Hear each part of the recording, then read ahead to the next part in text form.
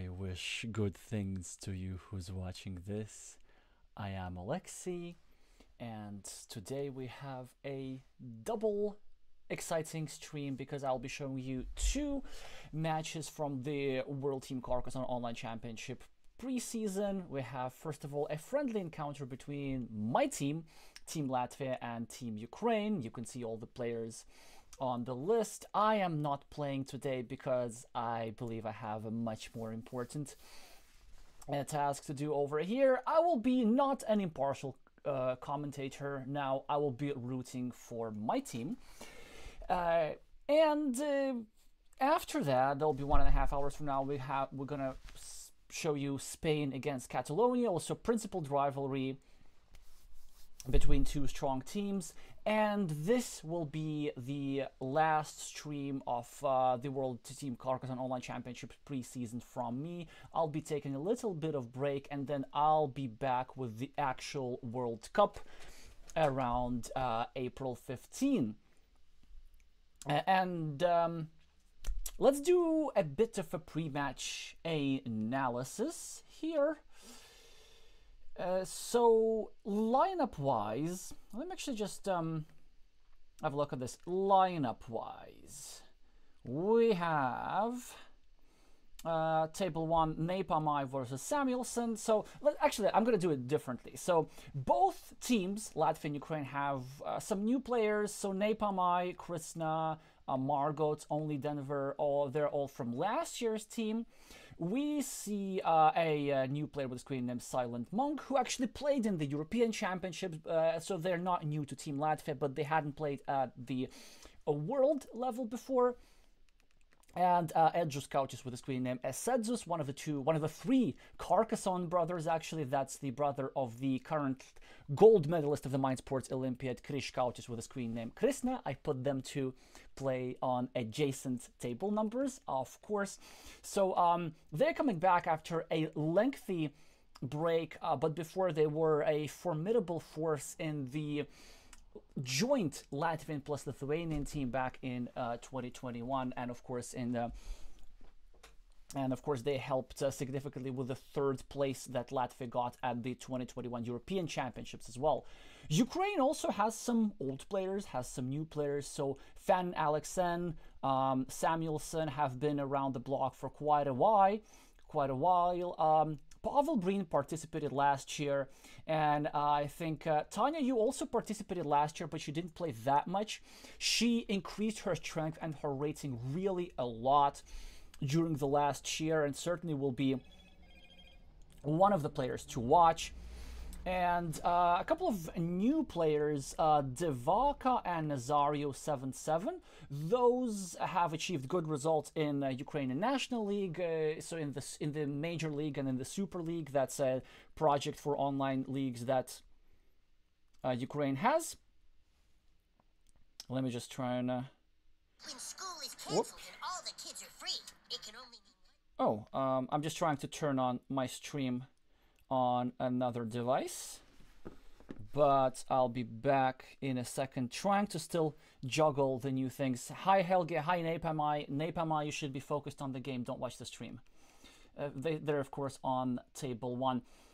And then after that, we're gonna have we're gonna have a little preview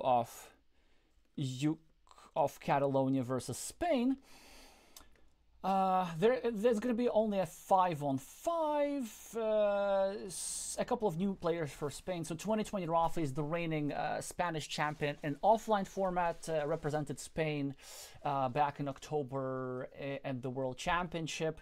And of course, previous 3 well-known players, Madcan, Mikrak, Oscaridis, they were all on the Spanish team before.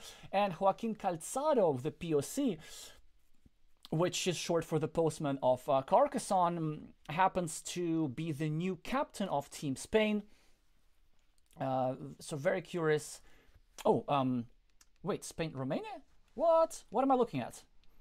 I'm looking at a different lineup. But anyway, these are basically Spain, Catalonia, yeah. So actually, the POC is not playing today, but all the other players are playing. Locoello is also well known. They have appeared on my stream a lot of times.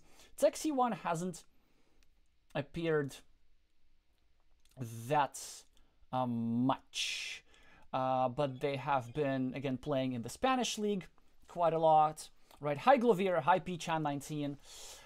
So for Catalonia, Borbrici, Casimola, Carquignoles, Visitor Q were all on the team before, and the player with the screen name P. Capella is a newcomer to the best of my knowledge, so we might have a peek at their game. But now the more important match, the one which I care about the most, Latvia versus Ukraine, is starting.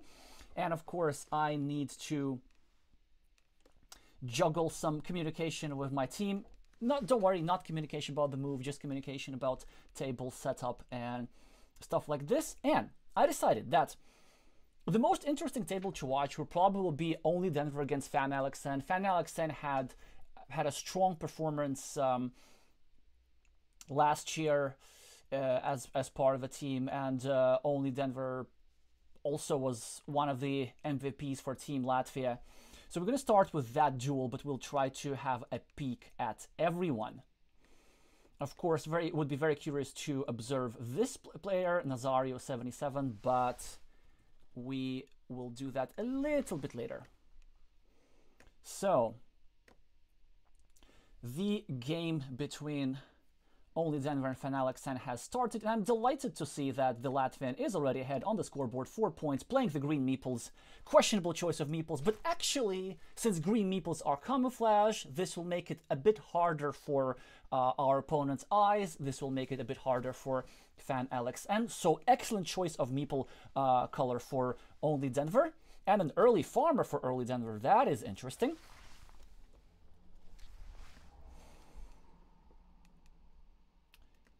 And already 8 points on the scoreboard, just how I like it. And green meeples, very confusing color. Do you see this farmer almost blending in with the terrain? This means that Fan Alexen will have a harder time making out the meeples on the map. This will take a little bit extra cognitive power from them, and hopefully this will lead to them making mistakes.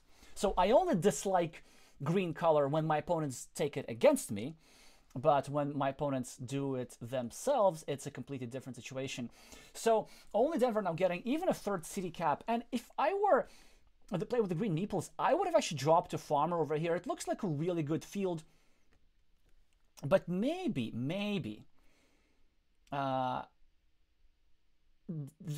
dinosaur here, if you can look at his profile picture, it's a bit small.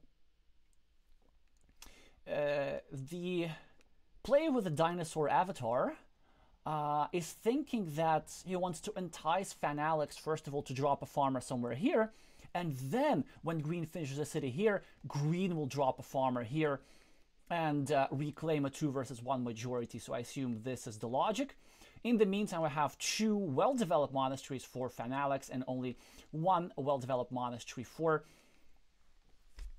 only Denver, and an excellent tile now for the Ukrainian, trying to finish a monastery, well, succeeding in finishing a monastery, then starting a new road, and whoa, that is some extravagance by Maris here. That just happens to be his actual name. It's just easier to use.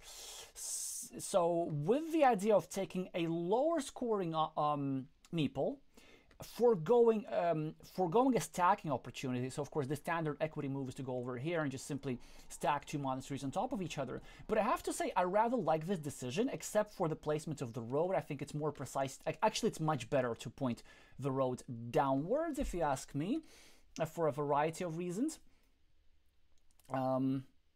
Actually, maybe not. That's interesting. Well, anyway, the placement of the road is secondary, but the point of this road is that the point of this road, the point of this monastery is that it leeches off the opponent, so it makes sure that it gets an extra point when red adds stuff to his city, and it gets an extra point, and it just did get an extra point as Fan Alex added stuff to his road. difficult, actually easy decision for, well, not an easy decision, but so we see that with this move here, only Denver is trying to block this city. And actually, if he draws a curve, he might block 3 meeples at once. That would be something. This is exactly what I'm hoping for as team captain for Latvia. But Fan Alex draws a defense tile, so he's probably debating between 2 moves. One is, of course, just simply completing this city, which no harm in that at all. But there's another move which I really, really like. It is delaying the completion of the city, but instead going over here with the city caps like this and dropping a farmer. I honestly think this is actually stronger because there are still 4 Dorito tiles left that fit into this square. And then when a Dorito tile is drawn, then this meeple will come back and add 8 or even 10 points to Fan Alex and scoreboard. And this hypothetical farmer that I just put over here will go right into this field through here. So this would be a very efficient way of playing. And unfortunately for me and for Fan Alex and for only Denver, Fan Alex actually finds this move. It's a very strong move, very unfortunate that it happened, and I think only Denver here is a bit hasty, so he tries to use this tile to try and block this square, and I rather like the idea, but I would have waited for a better tile. I would have first either continued my city or continued my monastery, and then later tried to block with row tiles, but at least now only Denver can, actually, yeah, what can he do? It's a very, very interesting idea here. So you can either start a new city over here, legit, a new city over here, but instead he goes for a blocking attack, which I rather like too, because there was this threat. Let me just move the map a little bit. There was this threat of Fan Alex like getting a city cap or something, finishing the city and dropping a farmer, and this move made sure to prevent that. In the meantime, the Ukrainian is now taking the lead on the scoreboard, took 2 points, and at the same time made it harder to finish this monastery for green, because green has only 1 tile available to do that, as 2 of the right-handed dagger tiles have already been drawn. And now an interesting decision for Fan Alex. Actually, I know what the correct move is, and it is this one exactly. So the Ukrainian showing some discipline. He drew a Dorito, which could have been used to finish the city and complete the plan that I was talking about earlier, but it was more important to protect this square, because with any row tile, only Denver could have gone here and blocked this square, trapping these 2 meeples, and the Ukrainian decided that it is unacceptable, so he chose to use this Dorito as a defense tile, because now there are 3 triple city tiles that fit into that square, which translates to a very high chance of actually red drawing it, and there's still 3 tiles that fit into this square, at least at the time of the decision making. There were 2 Dorito tiles and 1 splitter tile like this. Now, of course, as only Denver drew a Dorito tile and started a city at the top, there are only 2 tiles that fit into this square, but still a good chance for red to eventually draw it. In the meantime, bad news for my teammate, as Fan Alex gets more points and gets a meeple back, but more importantly, Fan Alex drew the one and only remaining tile that would have fit into this square. So this means that only Denver will not be able to finish this monastery, unfortunately for us, and this meeple will be trapped there with only 8 points. I mean, not a horrible number of points, but still, I don't like when our opponent draws good tiles.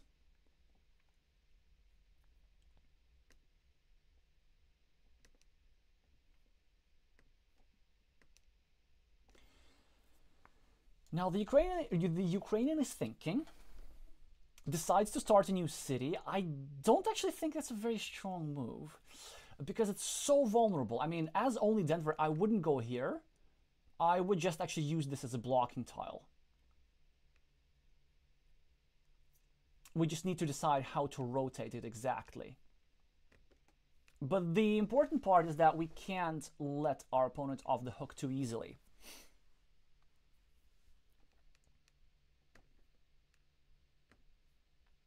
whilst they're thinking, I need to remind you all to meeple the like button. This is important for the algorithm and for my positive emotion and for making sure that more people find out about competitive Carcassonne in general. Also, in case you're here for the first time, then subscribe.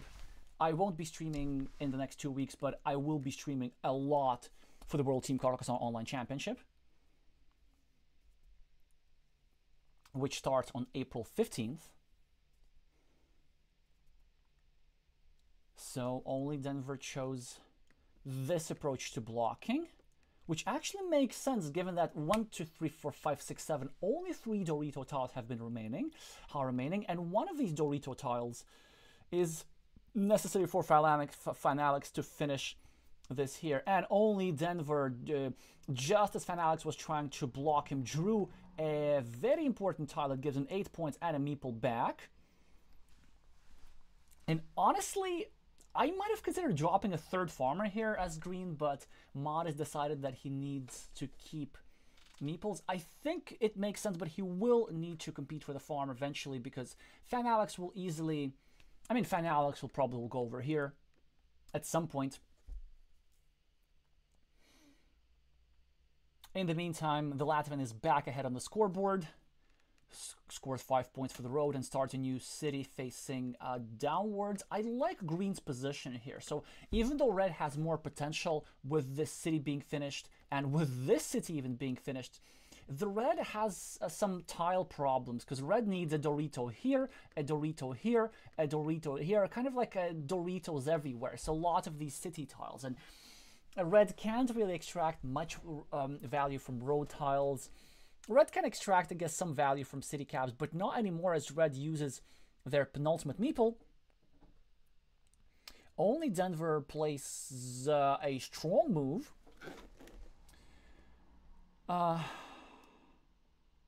Trying to restrict this square at the same time attacking this square. And this works out pretty well. Even though Fanalex was able to defend this square. A little imprecision here by only Denver, I think. This was not the 4 points that we were supposed to take, but also I don't get to complain because he takes 4 points. And also he takes 4 points in with the tile that Fanalex needed over here. So that is nice. That we drew one of the tiles that the Ukrainian needed, and now this means that only one tile only, the Dorito with a shield is left to fill the square, and I think if red doesn't draw it, red's chances aren't great. However, red has some really strong setups still available. So this tile plus this tile would give red at least a 1, 2, 3, 4, 5, 6, 12-point city and a 9-point monastery. And this would also bring this farmer into the field through this route. And if that happens, red can actually survive one trapped meeple over here. That ain't no big deal. In the meantime, the dinosaur-faced player... Sorry, I didn't mean this. Like, the player with the dinosaur avatar. I'm so sorry. I mean, it's a very cute dinosaur. You can't see it close up, but you have to just take my word. He drops a farmer and reconnects to the field and reclaims a majority. In the meantime, Fanalex scores some quick points, gets more points over here. Now also draws a monastery.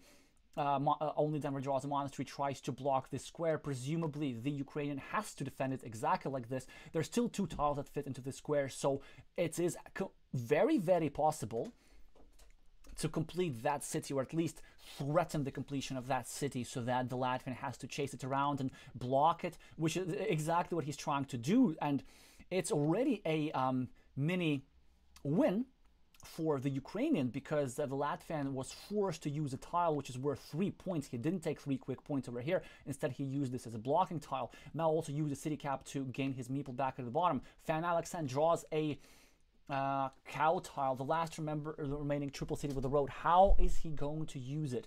Is it time, perhaps, to go over here drop a farmer, and then hope to draw back-to-back curves to equalize the field. It has to be a move that he is considering. It's not a good idea to continue this city. I was pretty sure. Or did he calculate something that I didn't? Because it seems to me that it's now harder to finish this city, not easier. Because now this city requires 3 tiles, at least 3 tiles to be finished. Whereas before, maybe it was possible to finish it with 2 tiles. So now Maris draws the final Dorito, and this is fantastic for us. Fits into this square, and this meeple here is permanently trapped. Beautifully played. Just beautiful tile draws.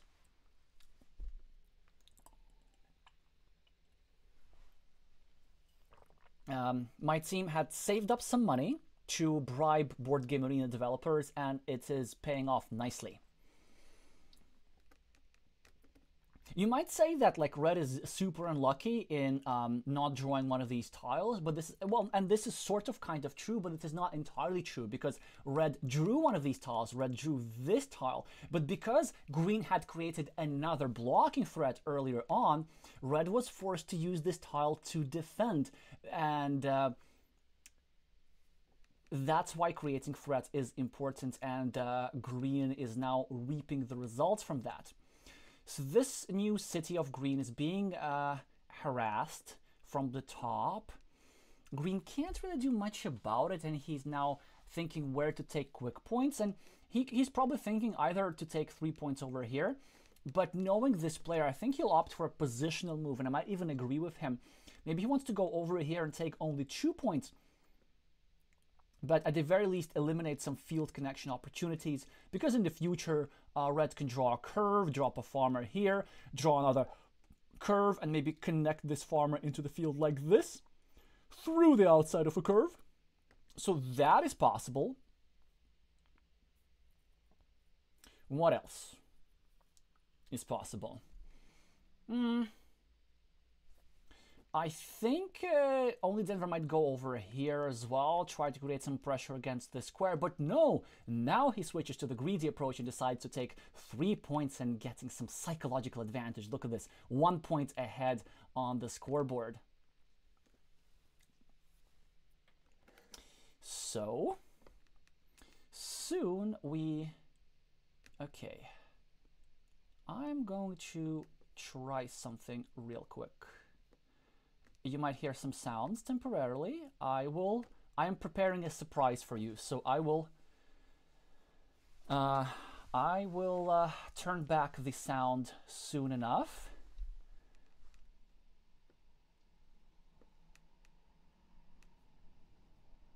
Hey, can you hear me? My special guest.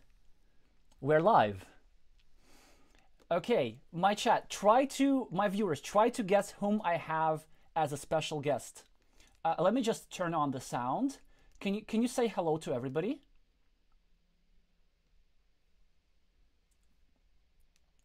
So I'm gonna give my viewers a minute. Try to guess who speaks like this. Maybe speak for a little bit longer, and maybe say who you're rooting for in this game, and this will give a bit of a hint.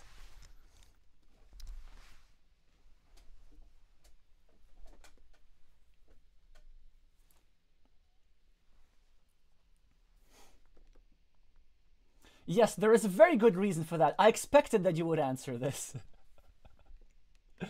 Yeah, so I'll get your image up and running soon enough. Oh, you say you cannot hear the guest? Why? This is weird.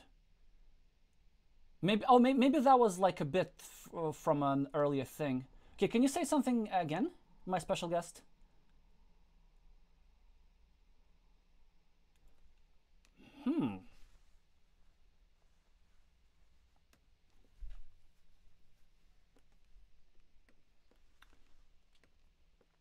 Yep.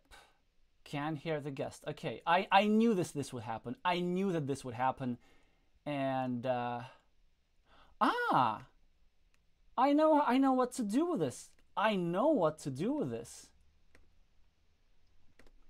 Say something now. Hi guys. Hi everyone. So, okay, this should work. Thanks for inviting me here. Yes. No, I'm not alone. I don't have imaginary friends. I am fully functional. So can you tell again who you're rooting for to give a hint to our viewers who you are? I'm rooting not for the teams that you are rooting today. I'm rooting for the Ukraine. And I have some reasons for that. Yes, and very quickly, KK spammer in the chat again that I have. Sergei Zaharenko, also known as Zaharek, the organizer of the Carcassonne Champion League and captain of Team Ukraine. So we will be balancing each other out in our commentary, and I will add your picture right now to the stream. By the way, to everybody, if you have any questions to Zaharek, then please ask them in the chat. I assume many of you might have questions about Carcassonne Ukraine or the Champions League or Team Ukraine in general. And we're gonna go back to the game. So Sergey, we're watching Fan Alexen against Only Denver, and there are like 10 tiles remaining. What do you think of the position? And about the position, I see that one out is still in the game for Fan Alex City in the center.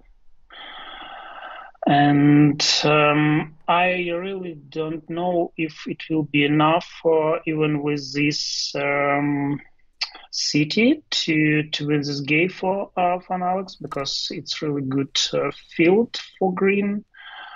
Big ruin, 2 monasteries. I'm not sure that city at the bottom can be closed. Only 6 tiles are left in the game. I don't think it can be closed, especially not after Only Denver drew this starting tile. So this is certainly looking good for the Latvian. Well, Fan Alexen now did draw a curvy tile. Will he now put it over here? I presume that would make sense. And he might actually even meeple the 6-point road.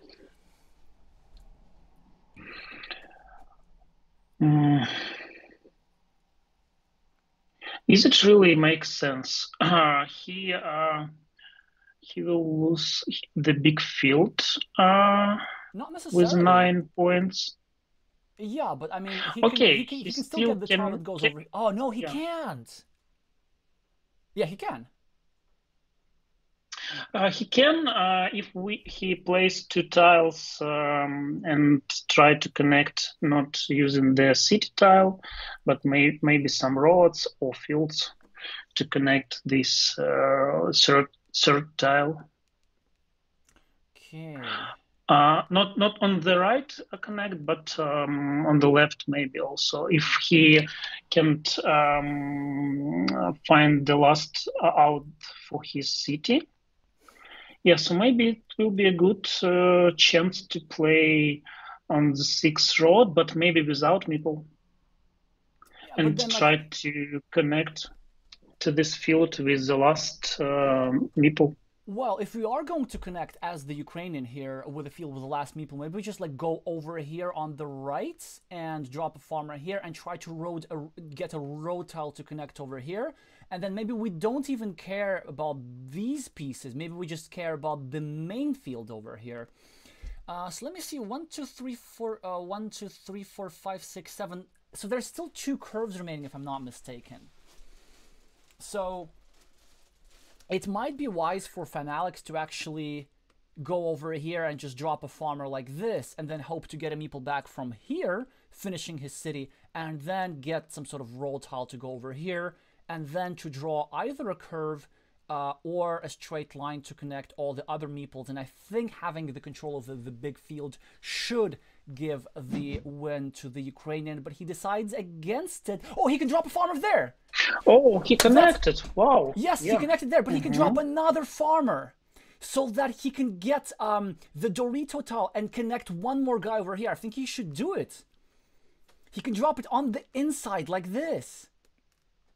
Oh, wow. It's so interesting. Yeah. No monasteries with the rod. Yes, so only this one out he can use to connect. And okay, he decided not to do it. That's a bummer. I mean, I almost like I know that I'm rooting Maybe. for Latvia, but it would have been a spectacular move. Like it would have because I don't. Oh, but that's a spectacular move. I absolutely love it. By the way, Fan Alex Oh. would have gotten the thing, but only Denver is now taking the advantage of there still being, I think, 1, 2, 3, 4, 5, 6, 7, 2 curves remaining, and I think he will now be able to connect over here. Fan Alex, of course, meeples a roll, but only Denver draws one of the curves. So excellent move here by Green, and I think this will enable the Latvian to win the game if I'm not completely mistaken, because at least Fan Alex is now 13 points ahead on the scoreboard. These two ruins are roughly equal, and maybe the Latvian has a bit of an advantage from this monastery over the road.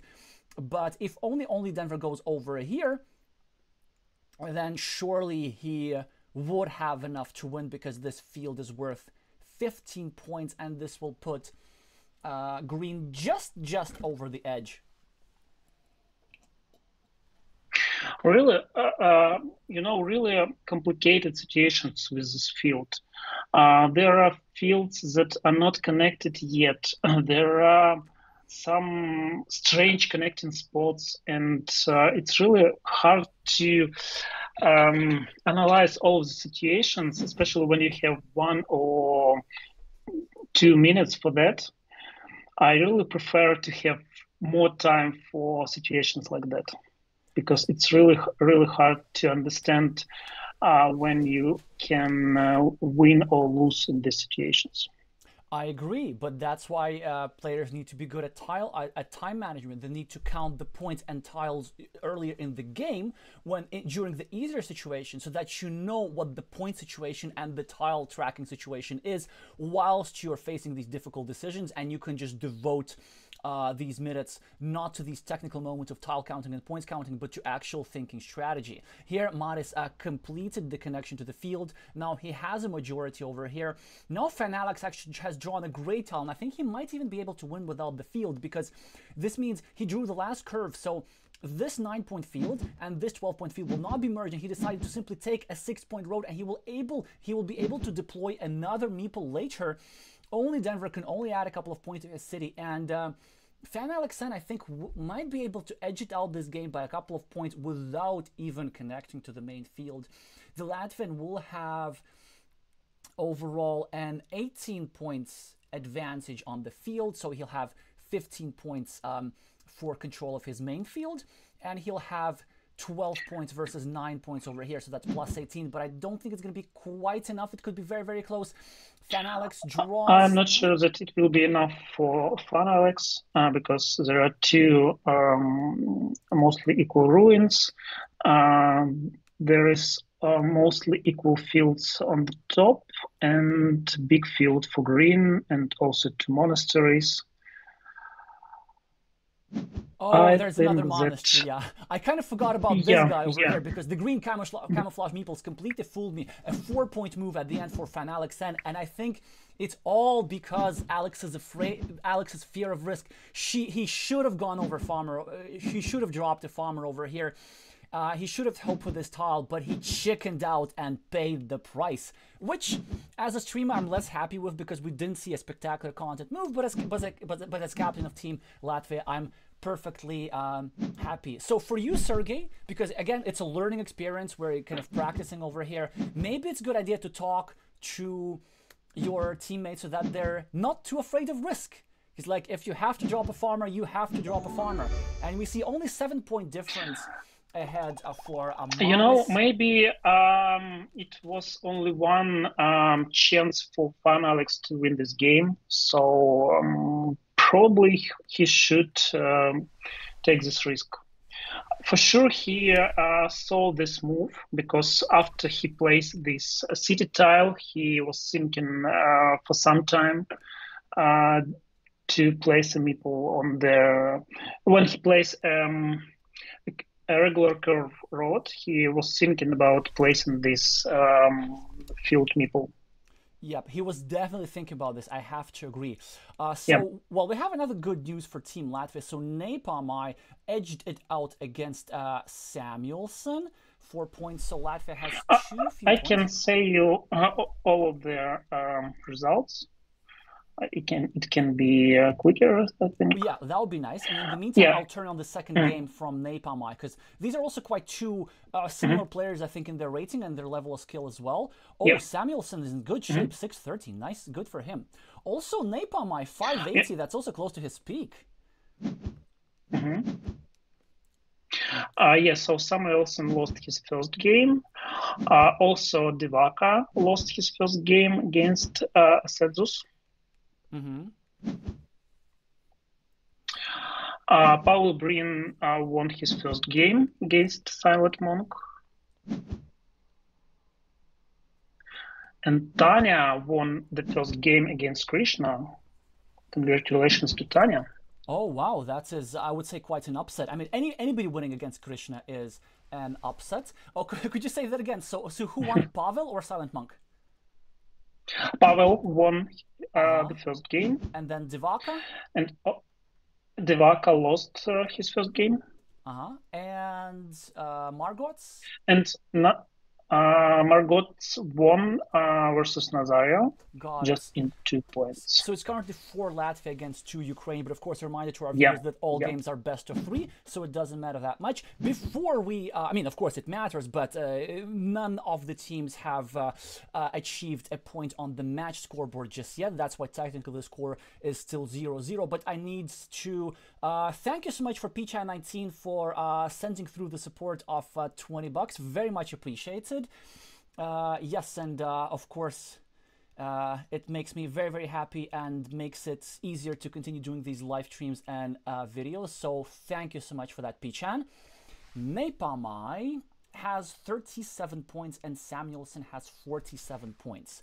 So which doesn't look very good for the Latvian, because also Samuelson has an extra meeple. But I see a lot of blue on the board, so maybe the Latvian has something to compensate for it. There are 13 tiles remaining in the deck. So how do you assess this position, Zaharik? Who would you rather be here, blue or red? Really, really good opportunity for blue to... Oh, okay. He already connected to this field. And now what we can see, and also green reconnected. So now this field is equal. Actually, one blocked city for red. Actually, before we continue, I think this field is not equal, because look at this. This farmer here is enclosed for 9 points, this blue farmer over here. Whereas this bigger field... Oh, yeah, you're right. Yeah. This bigger field here with 2 meeples belongs to Samuelson, and the Latvian has only 1 meeple over here, and this bigger field is much more open and has 1, 2, 3, 4, 5, 6 cities in it, so it's worth 18 points. So this means that currently the Ukrainian is ahead like 9 points on this field, and to compensate for that, the Latvian only really has this. I see only. Yeah, sorry, I can see only 5 cities, so right, it's yeah. The bottom city is not on the board, so that's why. So at least 3 quick points for the Latvian.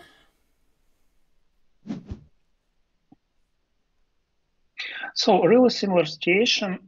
Blue has a small field on the top.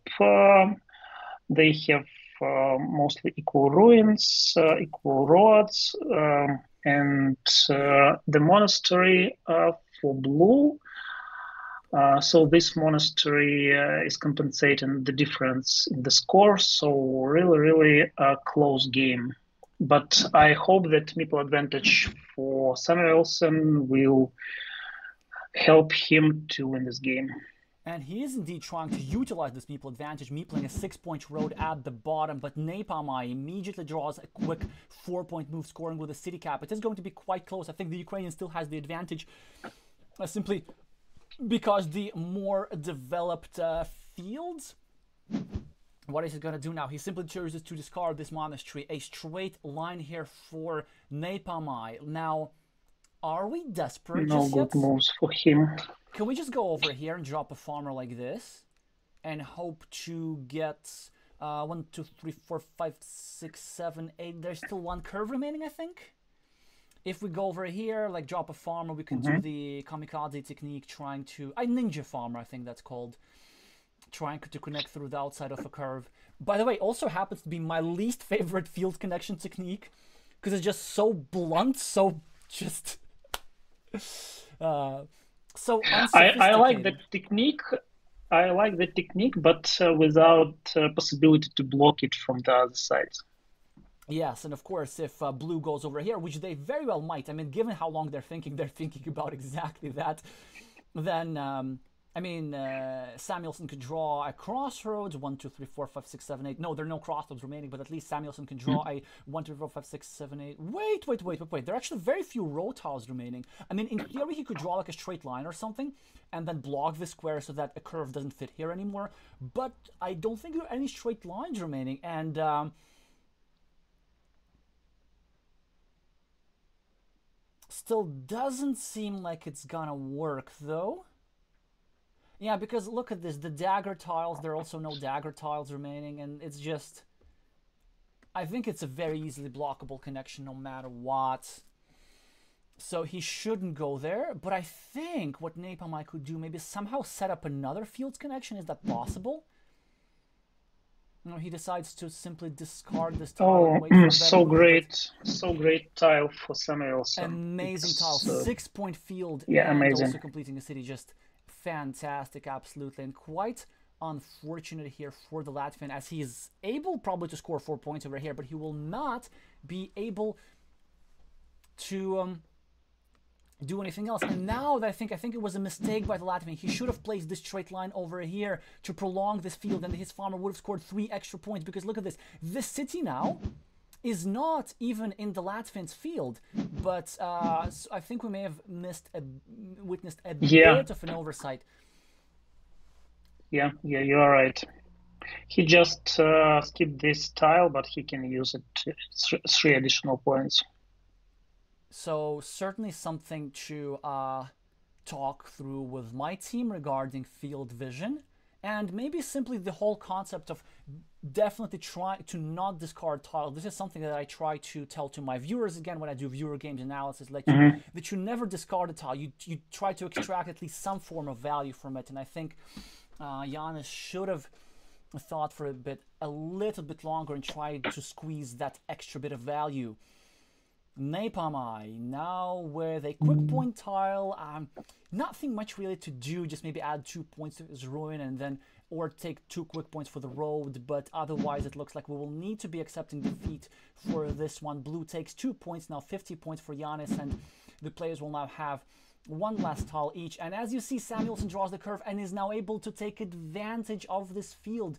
So in addition to not taking 3 points with that straight line, Giannis also forgoes extra 3 points by allowing his opponent to make a 6-point move at the end.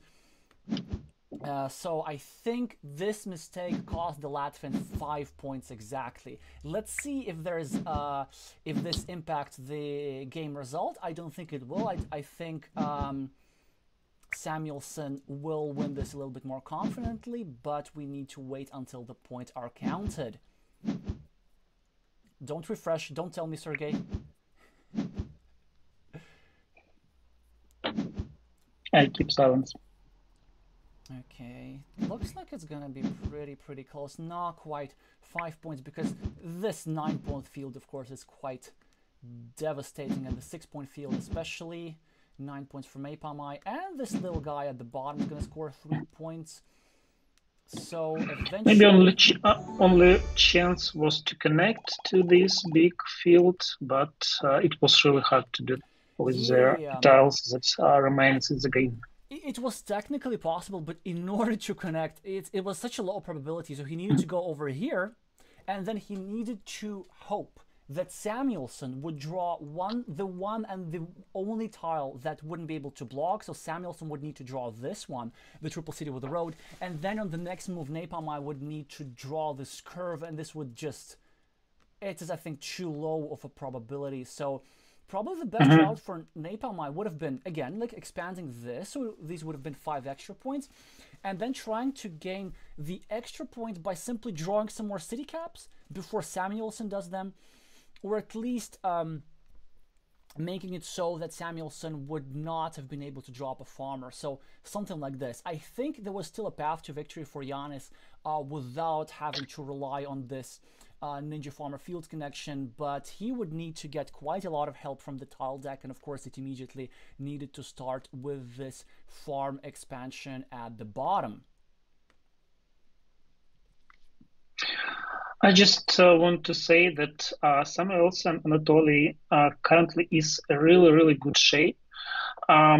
He's leading in our Ukrainian Carcassonne online competition, and only one round is left in our online championship.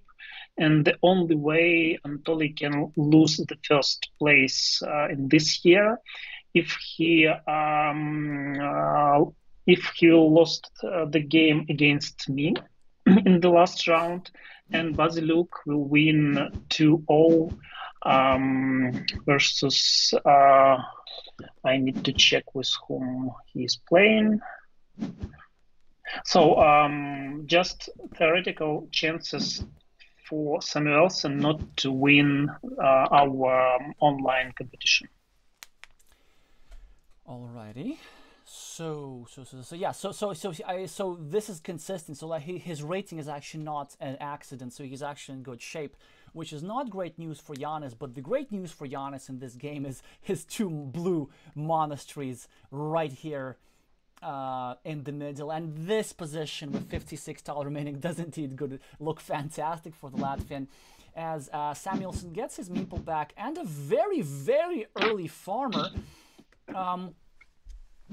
Napalm, of course, takes some quick points next to his monastery, prepares to get his meeple back, and Samuelsson now blocks Napalm's meeple at the bottom. It's not a complete block because there's still 2 tiles remaining that fit into the square, but it is quite hard for the player with the blue meeples to complete the city, because even if he draws one of the 2 remaining tiles that go over here, he will needs to then draw a bunch of other tiles to complete the city, and Samuelsson will have more than enough time to actually try to connect to the city and block further.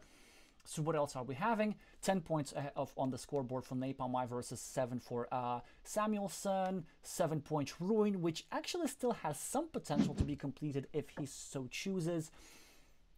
Then a little 1 point city here for Samuelsson, which will now be increasingly vulnerable as Napalm scores 3 points and creates a blocking platform against said city, putting his advantage to now 4 points as Samuelsson scores 2 extra points for the road. So players now playing pretty fast. I expect a move from Napalm, which goes over here and restricts this meeple. I think it is the strongest move. You go over here and you just don't meeple the road. You just leave this alone.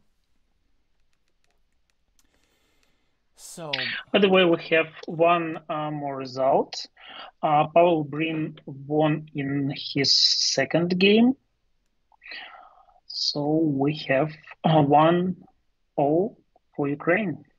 So Pavel won his second game 2-0 against the newcomer Silent Monks. Unfortunately, we were not able to witness this game soon enough. And any other results? No, all other games are still in progress. All right. Giannis. Again, we see the same type of mistake where he discarded this tile completely.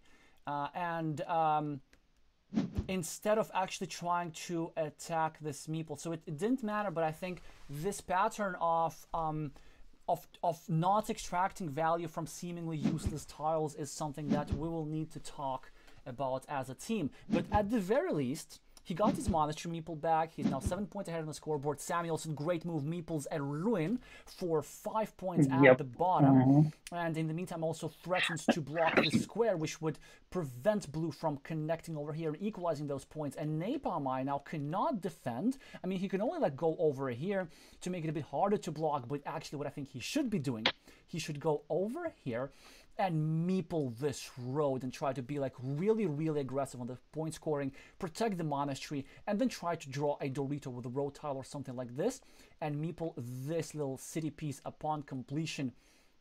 Because as blue, we will be getting this meeple blocked, and we just need to be super aggressive in point scoring to compensate for that. What do you think, Sergey? I think that he's thinking about defending the city connection and defending his monastery spot. I like this move without meeple. I really don't like to play so aggressive that you prefer to do. I know that. But also it was really nice move to play it to protect his monastery and then try to take the road. Would have worked, would have totally worked. Told you. So you see, the move that I was suggesting, of course, Napalm immediately drew the tile in question, but now he left a 4-point road up for grabs, and guess who's going to get that road? I presume Samuelson's going to get it eventually, but now, of course, Samuelson is forced to equalize Napalm city because before the player with the blue meeples can drop, can get a city cap, get 8 points for the city, and drop a farmer like this. Of course, Anatoly will need to prevent this, but going back to this move, Sergey, the reason I'm not such a fan of protecting moves like these is because at this point there's only one tile available for connection anyway. So you're like relying on winning a coin flip as blue. And if there were 2 or 3 tiles, I would see more value in these sort of protection moves. But eventually, it seems to me just like not the best use of a tile, and told you, Samuelson now picks up value from the empty 4-point road, and it's a big swing because Napalm is not getting these 4 points, and Samuelson is getting these 4 points. It's an 8-point difference just because of not playing aggressively enough. So Sergey, did I convince you to play more aggressively?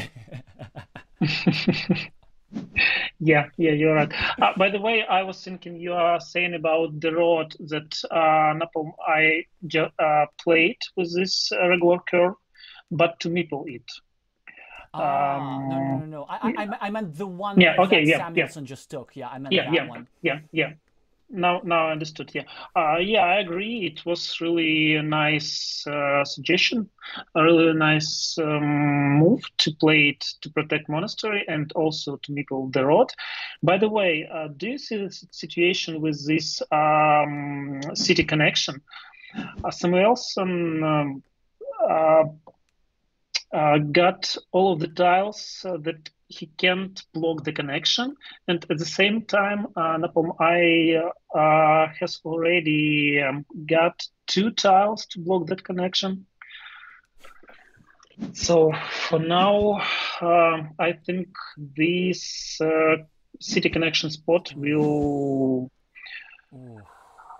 have really huge impact in the game, because city can become bigger and bigger.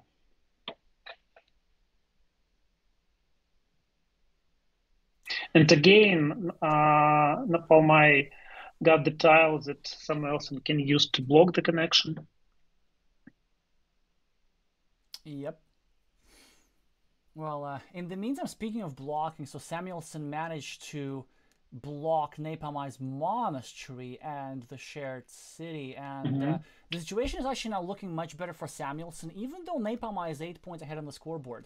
This 8-point difference is actually completely mitigated through this unconnected ruin over here. Napalm taking just 2 points from the scoreboard, and Samuelson just keeps expanding his field, and that's the problem. This long-term meeple advantage will make sure that the Ukrainian wins. Like, I think it is almost an impossible, it is an incredibly difficult position to come back from for Napalm. Just having this sort of meeple shortage, having this blocked monastery, and having this ruin at the top, which is unlikely to get completed. So he drops a farmer, but actually I don't like this move. I think it is way premature.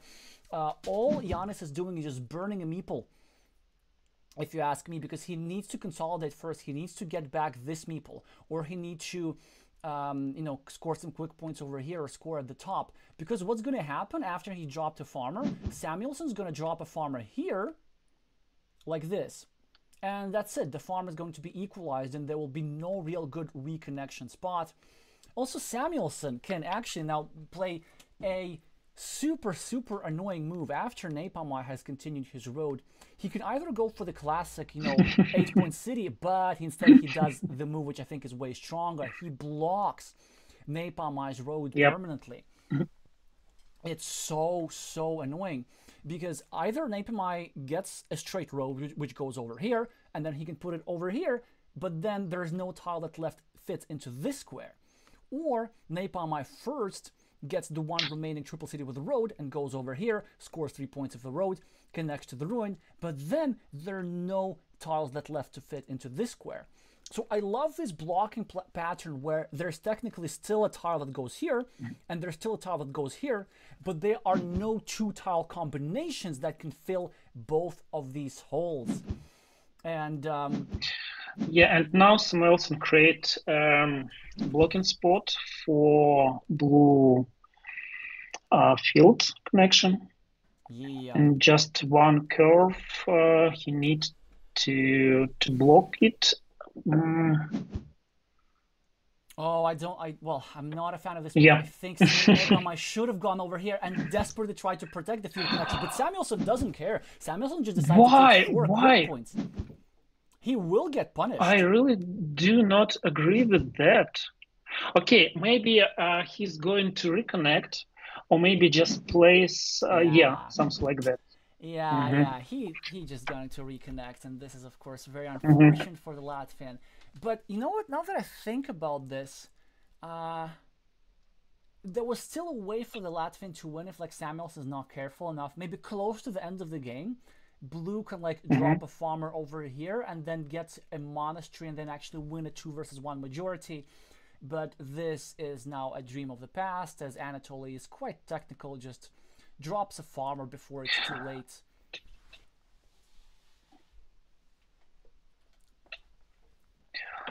I think that Anatoly can will be ready for this situation. He will create some additional connection spots in case of that, and maybe even place a third meeple even before Blue will play the second meeple in the farmer. I know that Anatoly likes to protect his big field with 2 meeples advantage. So he can do that. So he does like to overfarm. I think as Napalm, of course, we could take quick points here just to exchange with quick points that Samuelsson just took over here. But I think at some point from Samuelsson, we're going to get a straight line, and he's going to go over here and meeple this farm and get a monastery and unify all farmers 3 versus 1, leaving just no chances for the player with the blue meeples whatsoever. He now gets a simple Dorito tile with a road. He might choose to, I don't know, meeple a small road over here. 1, 2, 3, 4, 5, 6, 7, 8, 9. Well, actually, no, because there are no curves remaining. Or he might choose to go personally, over here. I will block that connection. I see no other reasons not to block it. Yeah, that actually makes sense. He has really good field, second field. Okay, he decided not to do that. He decided to simply... Maybe because of the meeple advantage. Okay, now actually as Napalm, we're going to try and get back into this game. We're going to go over here, and we're going to pre-build a monastery spot. We then, we're going to place 2 straight lines over here and over here. And then we're going to try to draw a monastery and get 9 points, 9 quick points with our 1 meeple that we have. And then at the very, very end, we're going to try and sneak another farmer through here or through some other spot. And then maybe then we can win as a result of our blocked features. So blocked road over here, blocked monastery, blocked ruin at the top, which slightly exceeds the value of the block ruin of Samuelsson at the bottom. So he instead just chooses to get an extra point. Well, then Samuelsson, I think, now should put this game away and go over here and farm basically the stuff that we've been talking about. So the thing that you've been suggesting, he should drop a 3rd meeple and control this field with an iron fist. No, maybe the only way for Blue to win this game is to close his big ruin. I'm not sure if it's possible, but I'm not sure if it's possible at only all. three tiles. Yeah. And Just by do looking that. at it, I think most of these tiles have gone out. But well, let's have a look at that in a second. In the meantime, I think Napalm should go here and create a 9-point hole for the monastery and gamble, so that at the very yes, he does this excellent move, and then he should hope that he gets the monastery next, like the tile after, or something like this, and then maybe he can do something in this game. But how exactly? So are there indeed tiles to finish the big city? Okay, so a triple city tile exists. There's one of those, and it goes over here. But are there two Doritos? 1, 2, 3, 4, 5, 6, 7, 8, 9. There's only one Dorito remaining. And so he can put a triple city... Wait, how about this? Triple city tile here at the top, Dorito here, and then city cap plus city cap. So we can try and finish it with the top, like this. But are there even two city caps remaining? Are you good at tile counting, Zaharik?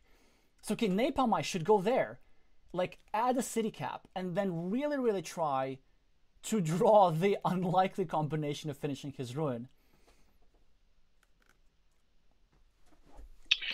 You know, with triple city, he can place it in the center. Then are there any Doritos? Okay, it's a monastery for Samuelson. Yes, okay, yeah. So he gets the thing. So okay, now he can place it, the triple city, on the center of the city. Yes, this works. No, not here. Okay, here. Yeah, this also works. I mean, it's blockable, of course, and Samuelson should go block it now. But this also works. Yeah, in the meantime, of course, Samuelson draws the monster with the road. Now it's 13 points ahead. But most importantly of all, we get another super thanks, 2 super thanks in one stream. Thank you so much, Helge, who sent 50 Swedish crowns. I will make sure that I will buy myself a kanelbulle to have with my fika. With these 50 Swedish crowns. Thank you so much for the super thanks. It is appreciated a lot. By the way, we have really interesting results in other games. Fanalex won his game, Devaka won his game, and at the same time, Krishna won his game. So we have one in most of the games. Alrighty, so we have mostly deciders. Oh, this is awesome. This is... Oh, and look at this. Napalm, I was so close, and he even calculated correctly. I mean, gotta give massive respect for my teammate here for calculating, for having the vision to finish the city. Because had Samuelson not drawn this tile, Napalm would have used the exactly correct city cap over here. So he knew that there was this dagger remaining, but not the other dagger remaining, and then there is a regular Dorito to put in this hole. So excellent win path found by my teammate, but unfortunately, the Ukrainian was very precise, calculated that such an opportunity to finish Blue City still exists, and just thwarted that completely. Okay, we have also results in the second game. Nazario lost his second game versus Margots. So we have 1-1 in the main score in our game. Alrighty, congratulations to Uldis, who managed to win clean against Nazario. Again, also Nazario very high rated for a new player for the Ukraine, but nevertheless Margots, who I think is in his mid 500s, managed to defeat them. Well, Samuelson would have drawn the Dorito anyway, but at the very least we would have kept the suspense to the end. And now he's attacking Napalm City, but Giannis was going to draw the extender, but now is unable to do so. Still, I have to give them credit for trying to come back. Samuelson scores a 6-point road, which is strong, and Napalm Eye gets another city cap, which would have fit over there, but doesn't. He's simply able to just make some blocking moves, and Samuelson continues his road. Napalm Eye gets a monastery tile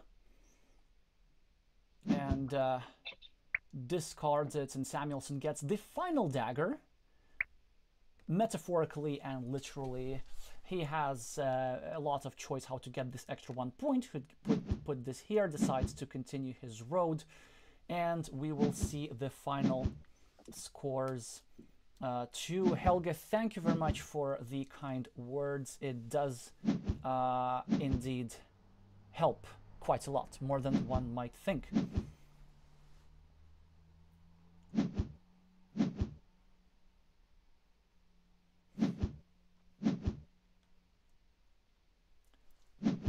Oh, Napalm Eye is already here. That was quick. We are still refreshing the scores. So don't tell us what the difference was. Yeah, it seems that the difference was only 3 points, but there's just this small detail, this enormous field.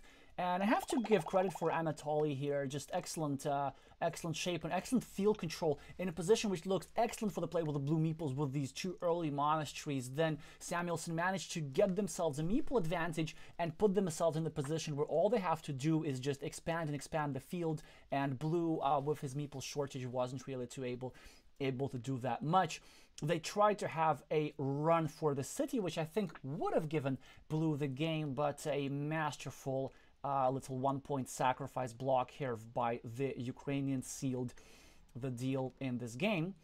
So congratulations to Team Ukraine for 1 more match point, and I think we will now have to view one of the other deciders. So Sergey, I suggest to open Divaka versus Asedzus. There are 8 tiles remaining in this game, and really equal game. Alrighty. Divaka, a newer player but already an expert, and Asedzus much more experienced on the international scene, but they have been out of practice since they have been going on to other things. By the way, just so you know, like, Asedzus is literally a magician. That's what he does for a living, so you need to expect very extravagant moves from them. And they do have an extra meeple to work with. They're losing 6 points, but this is such an interesting map that I can barely zoom out to fit it all, and so many fields. 6-point farm for Divaka here, 9-point farm for Latvian here, 6-point farm for Divaka here, and then there's a 9-point closed farm for this green guy, and a 6-point closed farm for this green guy, and there's a 6-point farm here for this green guy. So does this mean that Asedzus is slightly ahead, especially given that he has an extra monastery at the bottom and some meeples to play with?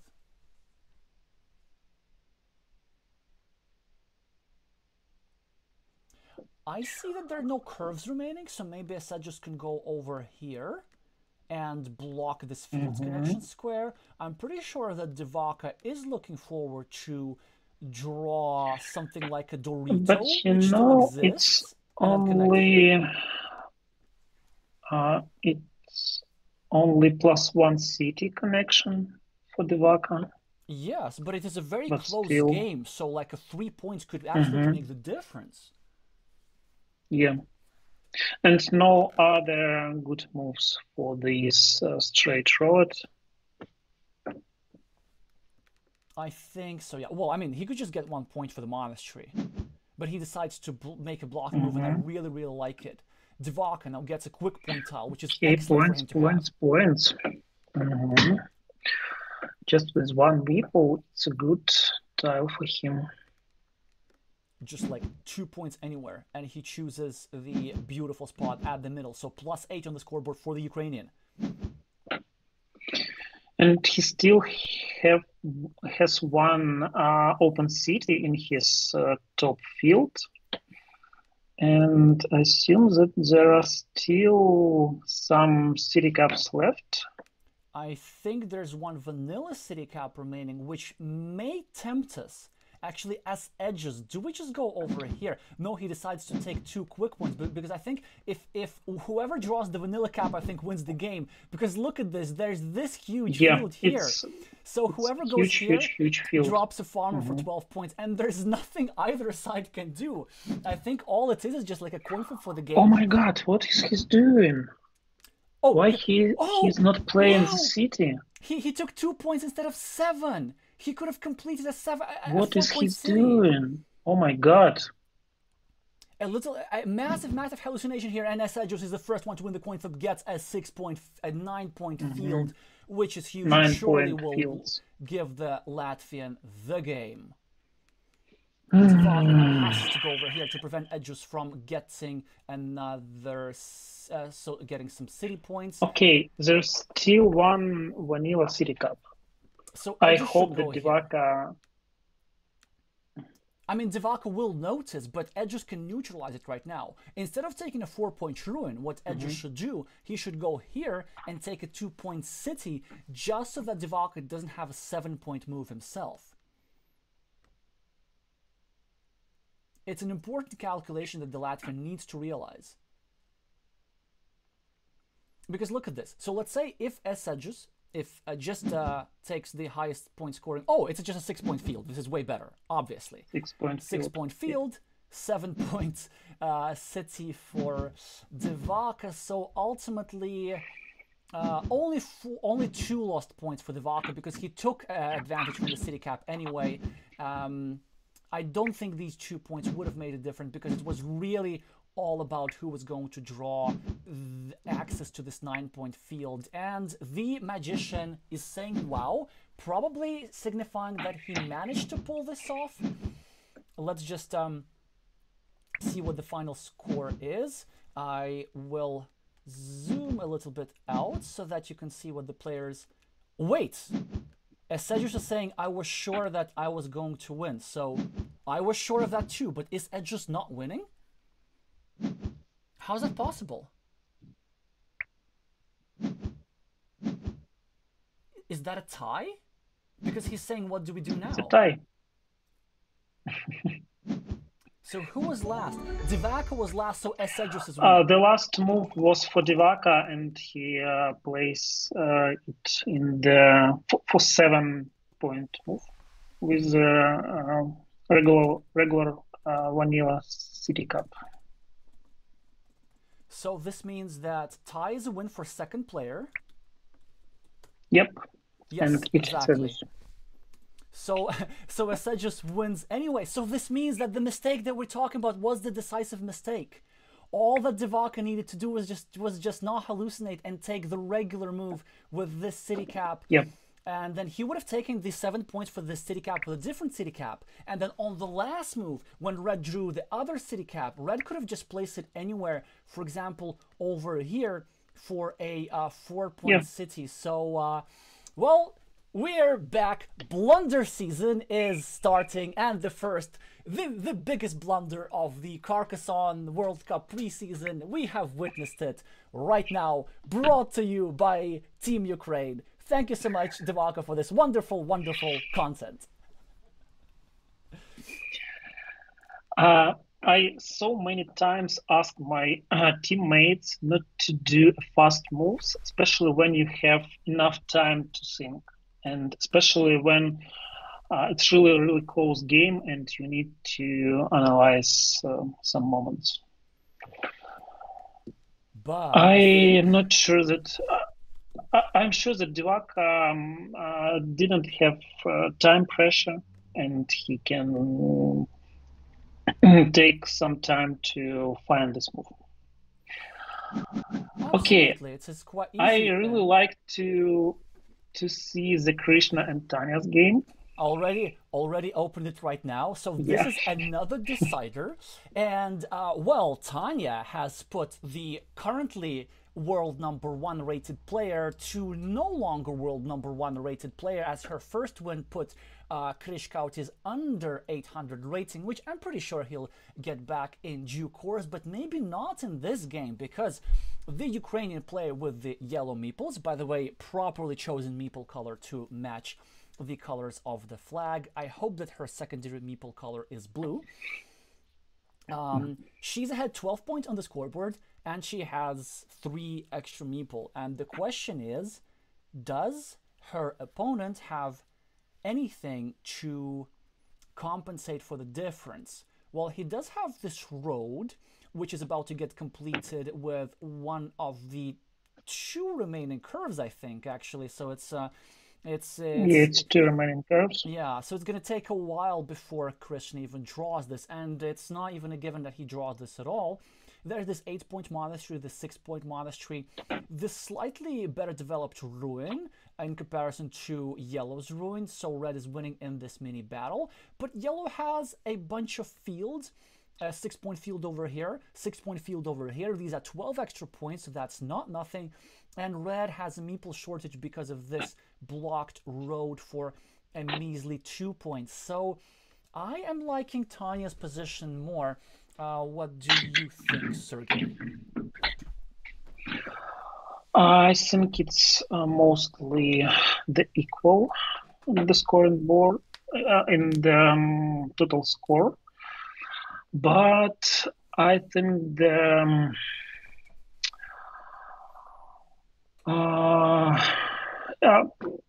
if Krishna will manage to find this regular curve fast, I think he will have a huge advantage because of this move. And then with 3 meeples in the hand, I think for Tanya will be really hard to win in this game. But let's see how if he will manage to find this regular curve and how fast he can do that. So Illusionist Edgers is adding if Tanya used time is over. I think it's just like a weird thing with Board Game Arena. I don't think she went over time. I think it was actually Krishna who was thinking, because look at this update. So I know it was showing like minus 30 seconds for Tanya, but I don't think that was the case, because it's Krishna who has 30 seconds. So he was the one thinking it's yeah, I wouldn't really worry about that. Speaking of which, actually, how did we discuss the rules, Sergey? So in case of loss on time, is that considered a loss, just like in the World Championship?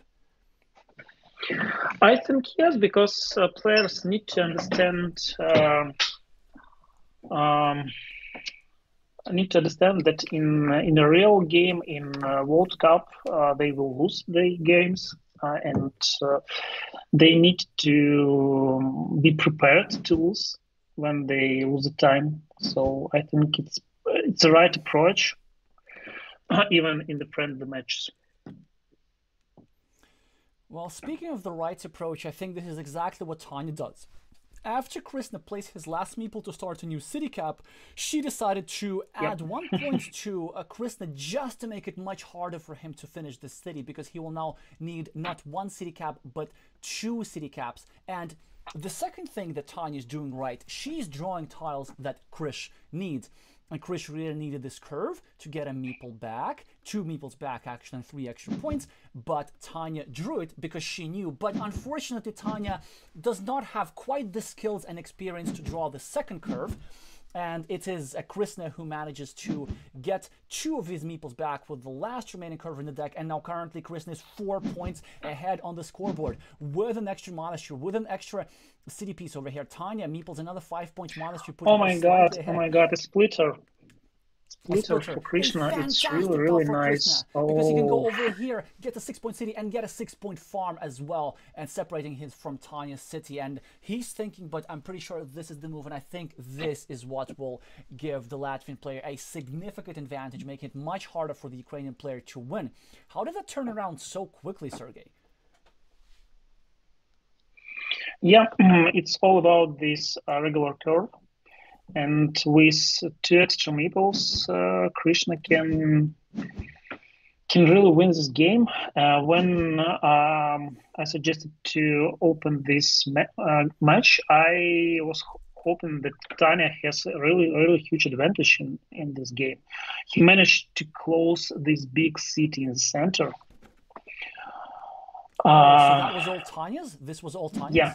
Wow. Yeah. This is very interesting. And now Tanya is making an excellent move. She's trying now to take over that farm. She's dropping a 3-point farmer, hoping to draw a straight line, to go over here and then unify all these farms, achieving a 2 meeple versus 1 meeple majority. All these farms will merge. They have 3 completed cities on them, and this will be just 9 points directly to Tanya.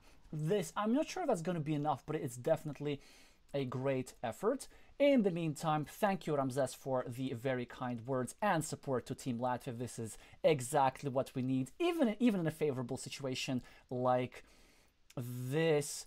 And Helge saying Tanya could have prevented the red divider farmer with a curve. So Helge is saying that had Tanya placed this curve over here, then it would have made sure that Krishna would not have been able to drop a farmer with tempo.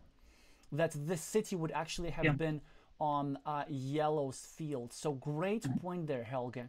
But instead, of course, Tanya was trying to harass this city, but it might have been an issue of questionable prioritization.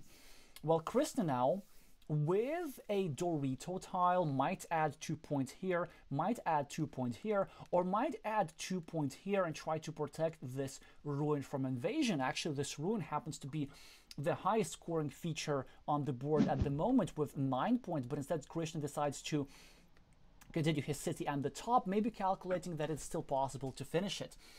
Tanya draws a straight line, and I'm pretty sure she's going to go over here. She achieves her plan of having a 9-point field, but a devastating blow as Krishna draws a fantastic tile, which Tanya could have used over here for quick points. But instead, it is Krishna who's going to use this tile over here for either 4 quick points or maybe over here for 7 points. We get news from another table, as actually gets news in the chat from Maris, that's only Denver, that he lost the divider, so the decider, so it is fan Alex N who won, and it's currently 3-2 for the in favor of Ukraine. So basically this is a game, if Krishna wins this, then we tie the match. So it's either if Tanya wins, then Ukraine wins for 4 versus 2, and if Krishna wins, then it says 3 versus 3 and completely equal. So I'm trying to find some ways for Tanya to win this game, and I'm really not sure that there are some options for that. Maybe only if she managed to close the ruin on the right top with 2 small cities. That is possible. The question is, do these city tiles exist? There is still 1 monster with a rod in the game. Oh, okay, so this would allow her to take some quick points over here, but instead she scores some quick points with something else. I think it's a fantastic tile for Tanya, and he might go over here. She might go over here, and Krish will have only 1.5 minutes to figure out everything. So at least we know that Tanya will not be finishing this city because there's simply not enough tile remaining. But given that there's still a road monastery remaining, well, a lot of things could happen with that road monastery. So, for example, if Krish gets it, it's probably an instant win because it's like a 6-point monastery over here plus an extra monastery point. That's a 7-point move. But if Tanya gets the monastery, especially if it's on the last tile, who knows? Maybe that's actually enough for her to get back into the game. 47 points, minus 6 points for the new Ukrainian. Krish gets a city cap, and now he will need to decide. He will need to count everything. Does he need anything in particular? Oh, and it's a great move by Krishna. There is one still. There is one still city cup. this move guaranteed Krishna the win, because either Krishna was going to draw this city cap, which Tanya just drew, or he was going to draw the road monastery, which he now has in hand, as we know. So this set up two powerful tiles, and it didn't matter whether Krishna was going to draw the tile that completed the city, or whether Krishna was going to draw the road monastery. That was a win guaranteed. And I think this Dorito move was absolutely brilliant by the Latvian, because he recognized that there was still a sequence of tiles that allowed him to finish the city in the future, or at least to create the threat of finishing the city. And that's how he knew road monastery for the Latvians going to go over here, score 7 points, and win this duel, which I think will completely tie this match. I remember our previous friendly game, and this time we played much better, because last time we lost something like 1-5 or even 0-5, something like that. Wasn't it the opposite? I think that in our friendly game, in the preseason, as I remember this last year, it was actually Ukraine who won 5-0. But then Latvia won in the actual World Cup 4-1. I think it was the preseason before the Euro tournament. Let me check it. I think I have these results on my website. Before the Euro tournament, we lost the friendly match 1-5. Wow.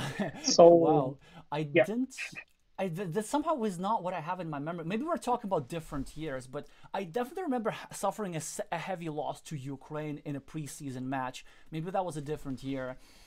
Well, anyway, I thought that we witnessed high-level Carcassonne from both sides. Some mistakes and blunders from both sides, so we both have our jobs as captains yet still to do. But look at this, a complete tie, so 3-3 Latvia versus Ukraine, and also the number of games. So Latvia won 10 games, and Ukraine also won 10 games, so the tiebreaker is complete as well. The friendliest possible outcome for the friendliest possible match. And we get another super thanks. Thank you so much, KK Spam. This makes me very happy. KK Spam is saying, great match, very nice games and engaging content. Thanks for commentary and analytics, Sergey and Alexey. Much appreciated for the support, KK Spam. Whew. Well, we still have 8 minutes before the next match. What are your impressions of this match, Sergey? Are you happy with the outcome? You have to answer yes, but you also can expand your answer. I am really glad that Fun Alex in a good shape. He's playing Ukrainian online championship in the second league, and not the amazing results for him in the second league in our local online championship. But I know that Fun Alex, one of the strongest player in our team, even that he has not been playing for some time, but in such matches, really stressful matches against some really complicated opponents, he usually shows some amazing results. For example, in the previous Euro tournament, he won all his 3 duels against his opponents, even that he hasn't had so many games before and not so good practice, but still he really likes games like that against complicated opponents in such stressful moments. And I can say the same for our newcomers. I see that they are really stressful, and he can play much better. For example, Nazarev is showing really great results in our local competition, but in the first friendly match, there were so many mistakes from his side, but I can understand that because he was playing the first time for our Ukrainian team, and he needs some games to play before he can play in his real strength.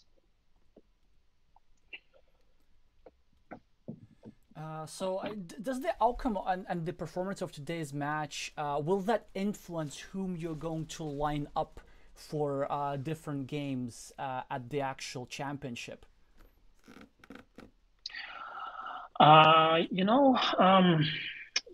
For World Cup, we can have only 10 players in our team, and I really feel sad about that because we have so many strong players that wanted to play in Ukrainian team, and now we need to decide who will be playing for Ukraine. Currently, I have decided about 9 players that will participate in this World Cup, and we have only one spot for 3 players, and we will vote in the team after all friendly matches, after some tournament, after some training tournaments, after the arena season. We can see the results of these 3 players, and we can decide who will take this final spot in the Ukrainian team. Alrighty, well, we'll be watching that. I mean, whoever that is, Ukraine will, as we see, will bring an amazingly strong team again. So I hope at least this time, Latvia doesn't get to play with Ukraine in the same group as we very often do. Like, we want a little bit, we don't want to get stressed out so much. Although ultimately we hope that we get to meet in some form in the finals, of course. In the finals, yeah. No, we have so bad relationships with the World Cup.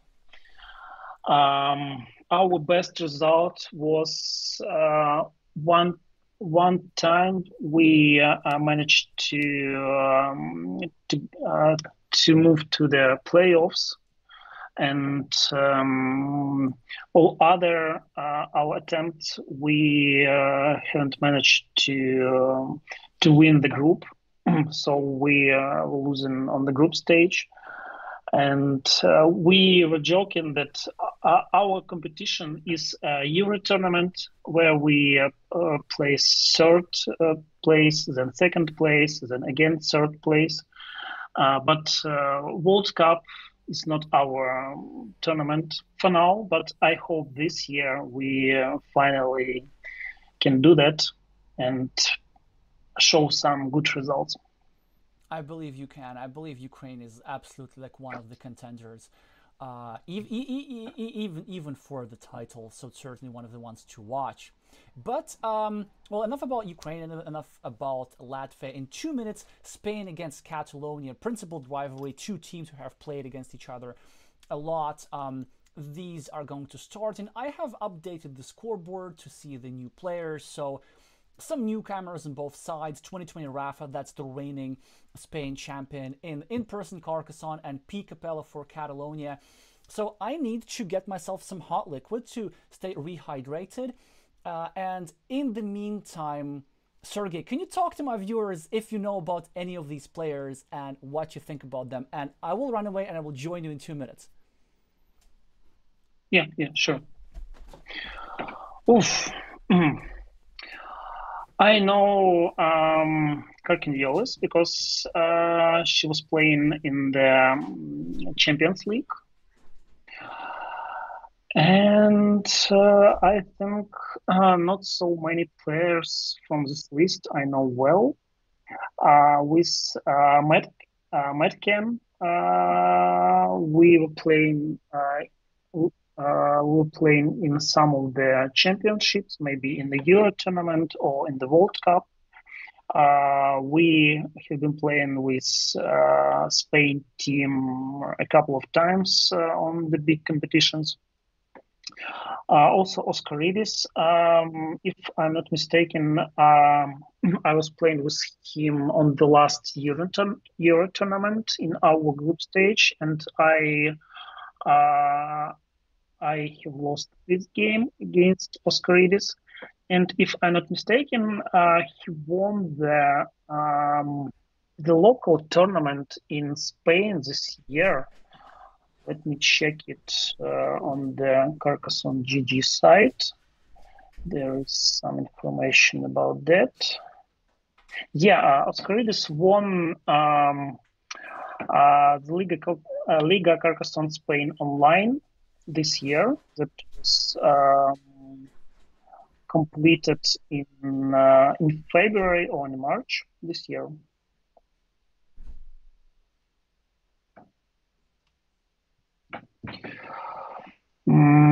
And a lot of new names here in this list on the Catalonia team, on the Spain team.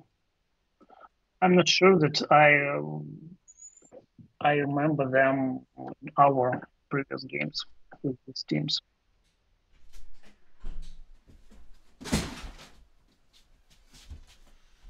I'm back, and I've smashed so many things of the way. I stalled everything that you said. And, oh, hi, Nalheim. And we are going to start the game. Who do you want to watch? I suggest that we watch one of the newcomers, either 2020 Rafa or P. Capella. What does your intuition tell you, Sergey? I will prefer to watch for the newcomers. It's really interesting to see these players, the level of their game. Which one? 2020 By Rafa the or way, P. Capella? Yeah, unfortunately, I can help you with the stream just for some time, and then I have to go. Oh, sure. I have some family stuff. Yeah. Yes. So, yeah. How about the last game? Great. I really don't remember both of these players. Oh, so the last one. Okay, so they have already started, and Visitor Q, I think, had taken a break, but they, I would say, probably the most experienced player on the team. They were even there on the first time this tournament had ever happened. And, well, this is an interesting start with two super vulnerable cities, both players. Are we going to witness a close position? It's something that I don't see a lot with Iberian players. So again, I'm going to step out. I've opened the game, and Sergey, please analyze the position as Visitor Q takes the monastery.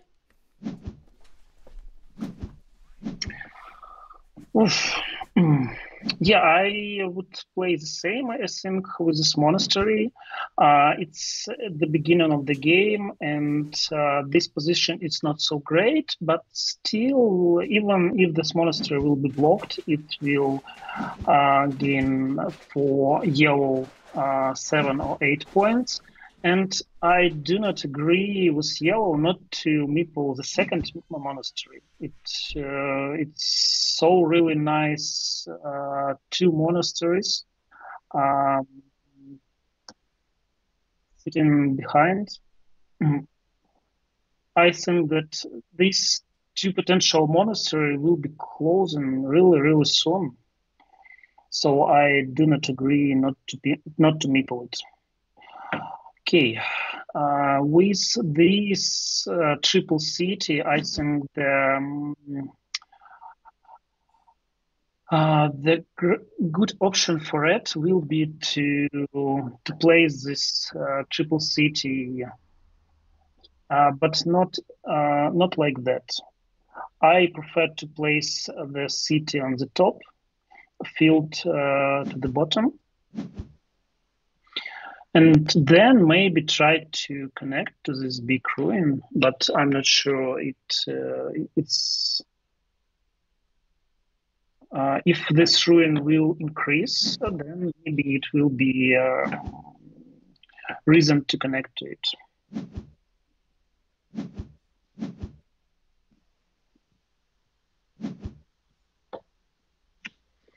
Okay, Alexey, we need you because we can see the whole picture.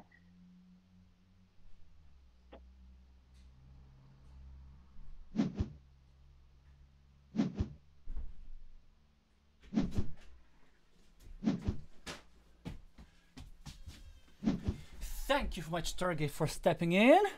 Alrighty. So we had a bit of a radio broadcast. Only...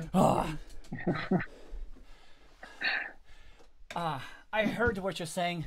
I agree with your analysis. But although, wait, why don't we see a monastery meeple next to here?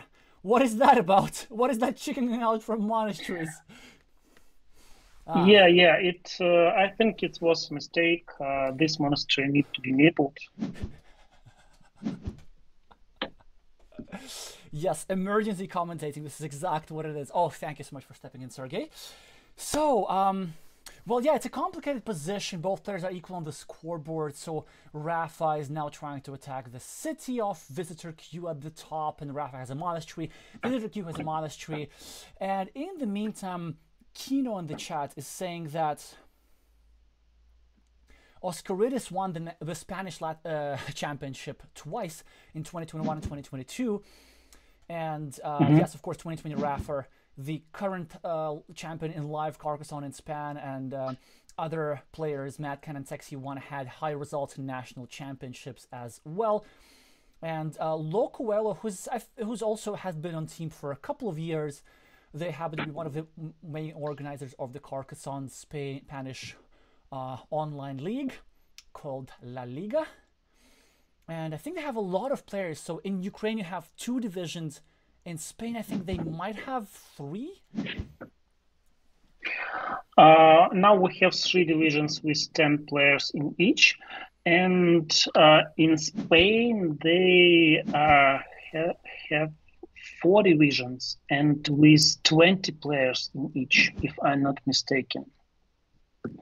So the Carcassonne community in Spain just so huge. It appears so. But in the meantime, the game is progressing quite slow. At least finally, Visitor Q mustered the courage to meeple a second monastery. And they've also developing their city, and they are now 1 tile away from completing the monastery. I was going to say that I like yellow, but now I increasingly like red in this position, as Visitor is about to finish an 8-point city on the right, is threatening a city on the left, trying to complete monasteries. Red is still struggling with this road over here. However, it has absolutely the potential of having a curve, straight line, curve, and becoming a long road over here. It's a matter of spatial vision for Rafa, like, does he see this threat?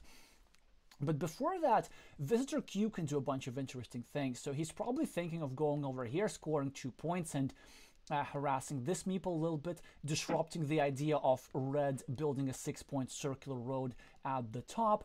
He might also want to finish his monastery straight away, but I don't think there's a particular rush with that. Another strong equity move is going over here, and I really disagree with this move. I think there's no reason to rush at all, especially as Visitor Q is creating an opportunity for red to draw, for example, a triple city tile over here and score 3 points, and at the same time disrupting yellow city. So I do think it's actually quite a significant mistake. It's just inefficiency. Yeah, so you see, this tile could have been used to score quick points here or here, and then Visitor Q could have finished this monastery with this tile.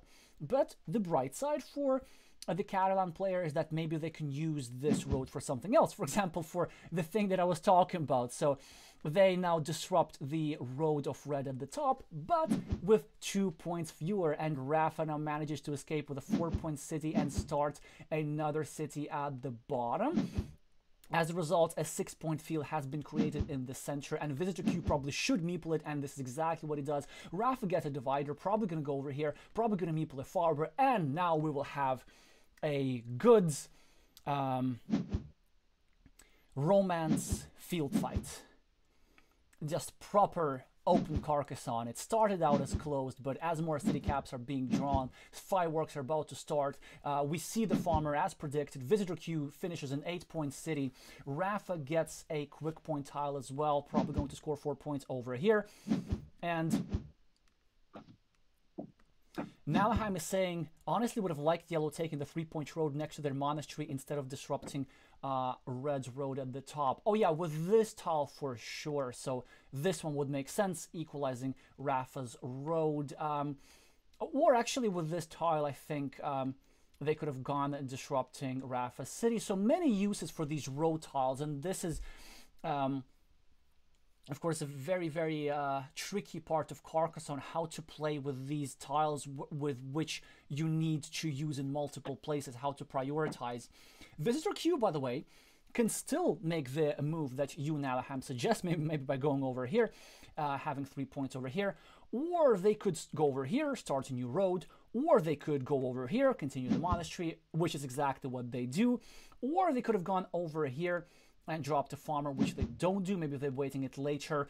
Nice move for Rafa, trying to disrupt Red's monastery. But I'm pretty sure that Red will, that Yellow, of course, will go over here, add a monastery point, and make it so that it is not impossible to finish their monastery. There's still 1 tile only that's left to finish into the square, but Rafa's now managing to complete this road. And see what I was talking earlier about this long road idea? It is still alive and will give Red a boatload of points if successful. In the meantime, Visitor Q scores 3 points on the left, further disrupting Rafa's road. So maybe the plan of Yellow is to draw, for example, the exact kind of tile that Rafa just drew, to go over here and make it much, much harder for Red to complete this road, but it is not happening just yet, as Visitor Q draws a quick point tile, scores 2 points for the road, and brings his city 1 point closer to completion. If only he manages to draw a city cap, then he'll be able to get 10 points on the scoreboard and drop a farmer. And Rafa now facing a difficult decision.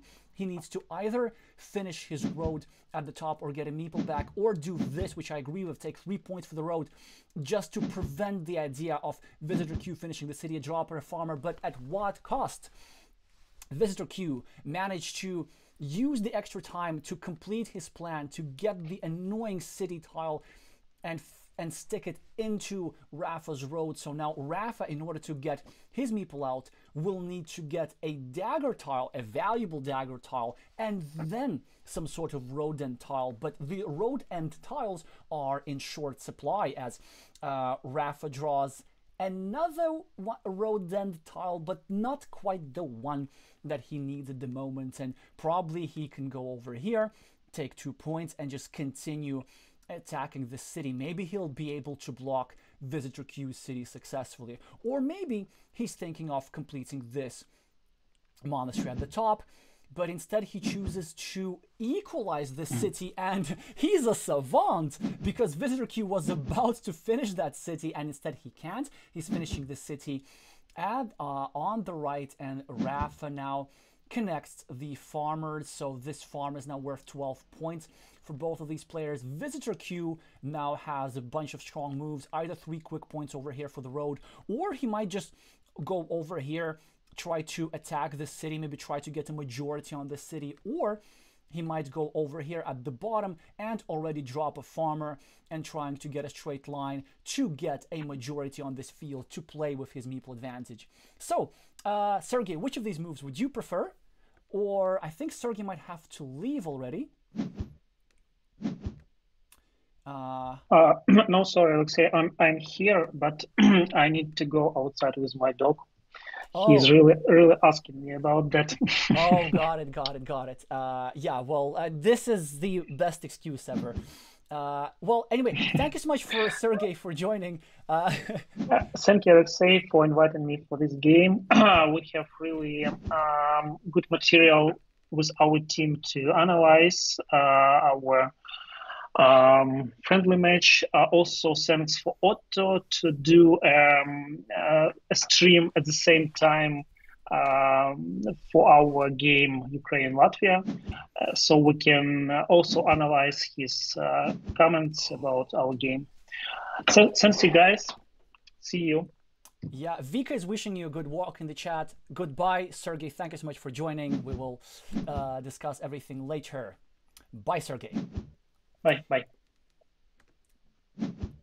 And Sergey left at the most interesting moment.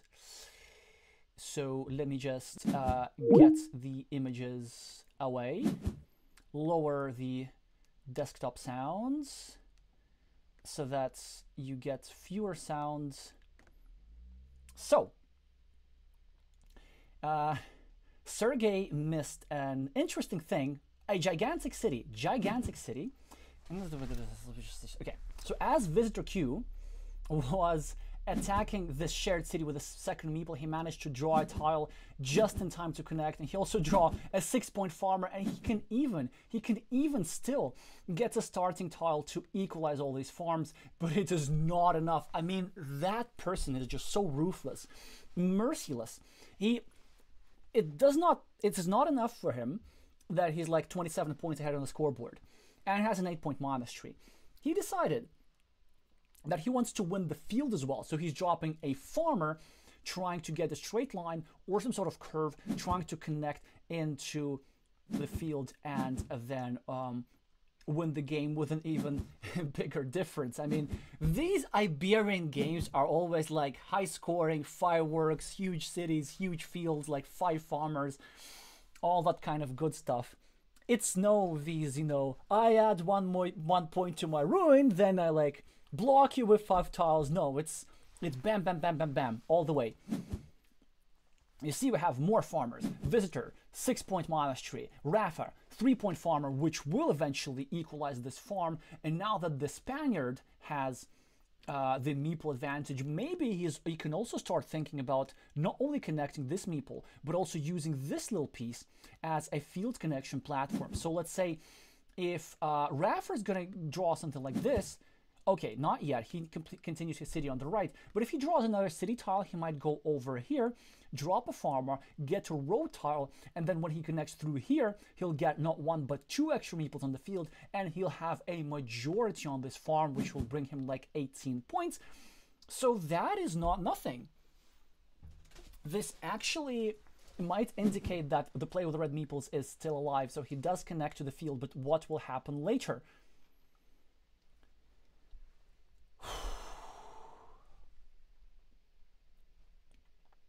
Visitor gets the magic tile that goes over here in this square, but will he use it?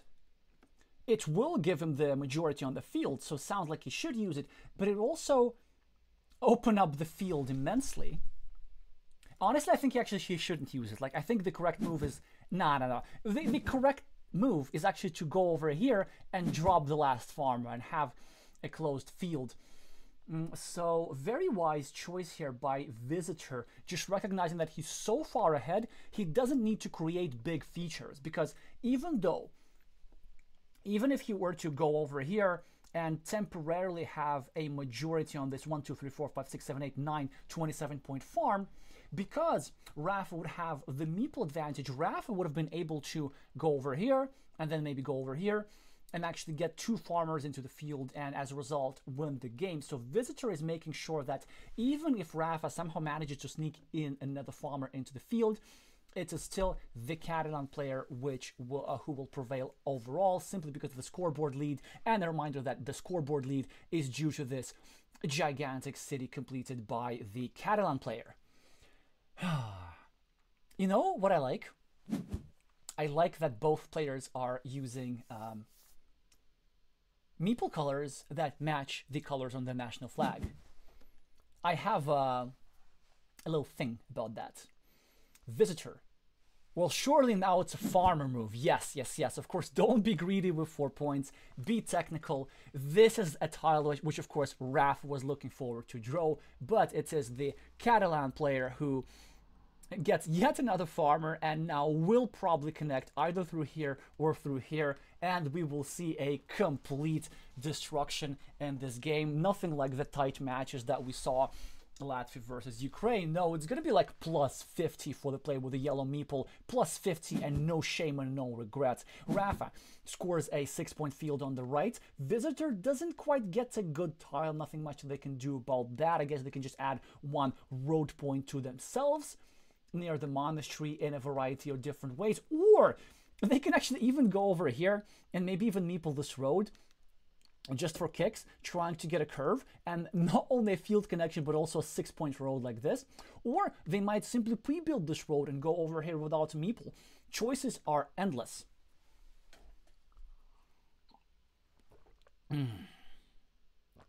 Speaking of meeples, place one on the like button. It helps with the algorithm quite a lot.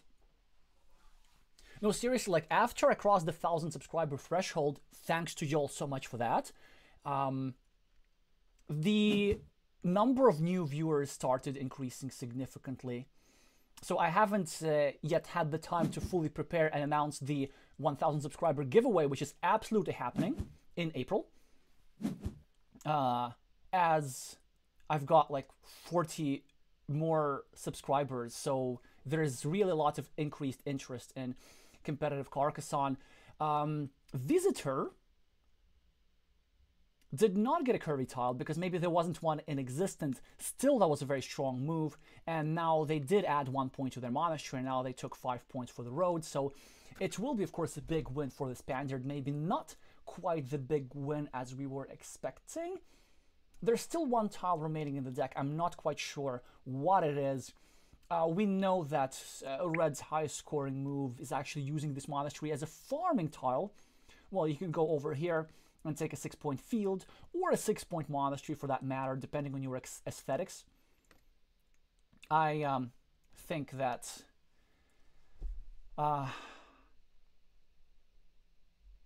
Granjeros is the choice of most Spanish players aesthetically. Such a beautiful word, granjero.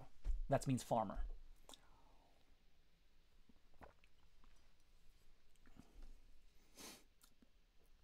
Hi, Alfonso. 1 minute and 35 seconds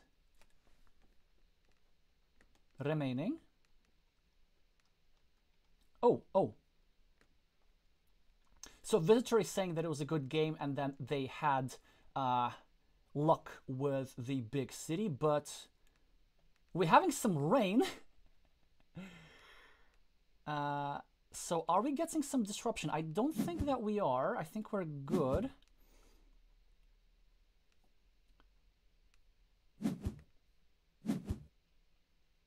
Yeah, so a monastery instead of the field goes to Rafa. Well played, Rafa is saying in the chat. I have to agree with them. I mean, Visitor Q, they did get good tiles, but the point is that they created a lot of threats. They had like monastery here, monastery there, cities in different sides, and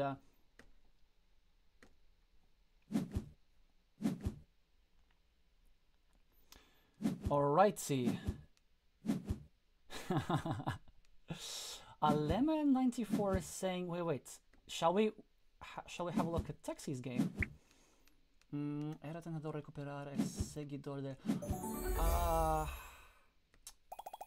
okay, what is tentador? Something. There was maybe temptation to recuperate the meeple from the monastery. I'm not sure which moment they're talking about. They're saying that the city was decisive and that it is Rafa's mistake, but I don't think it was a mistake. I don't think Rafa could have attacked the city really. Oh no, but it actually was, because I think Rafa was the one who created this attacking platform. So it was Rafa who went over here and then Visitor used the attacking platform created by Rafa by placing a tile over here, and then on the next move, of course, Visitor drew this, leading to a 132 versus 100 win. Imagine scoring 100 points and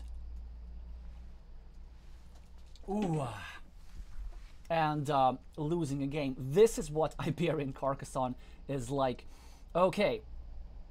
Now somebody in the chat help me. How are other duels going? I want to have a look at Oscaridis versus P. Capella. So just so that we have a look at one of the newcomers. I know Oscaridis is an exceptionally fast player, and they have now already won their first game against the Catalan newcomer.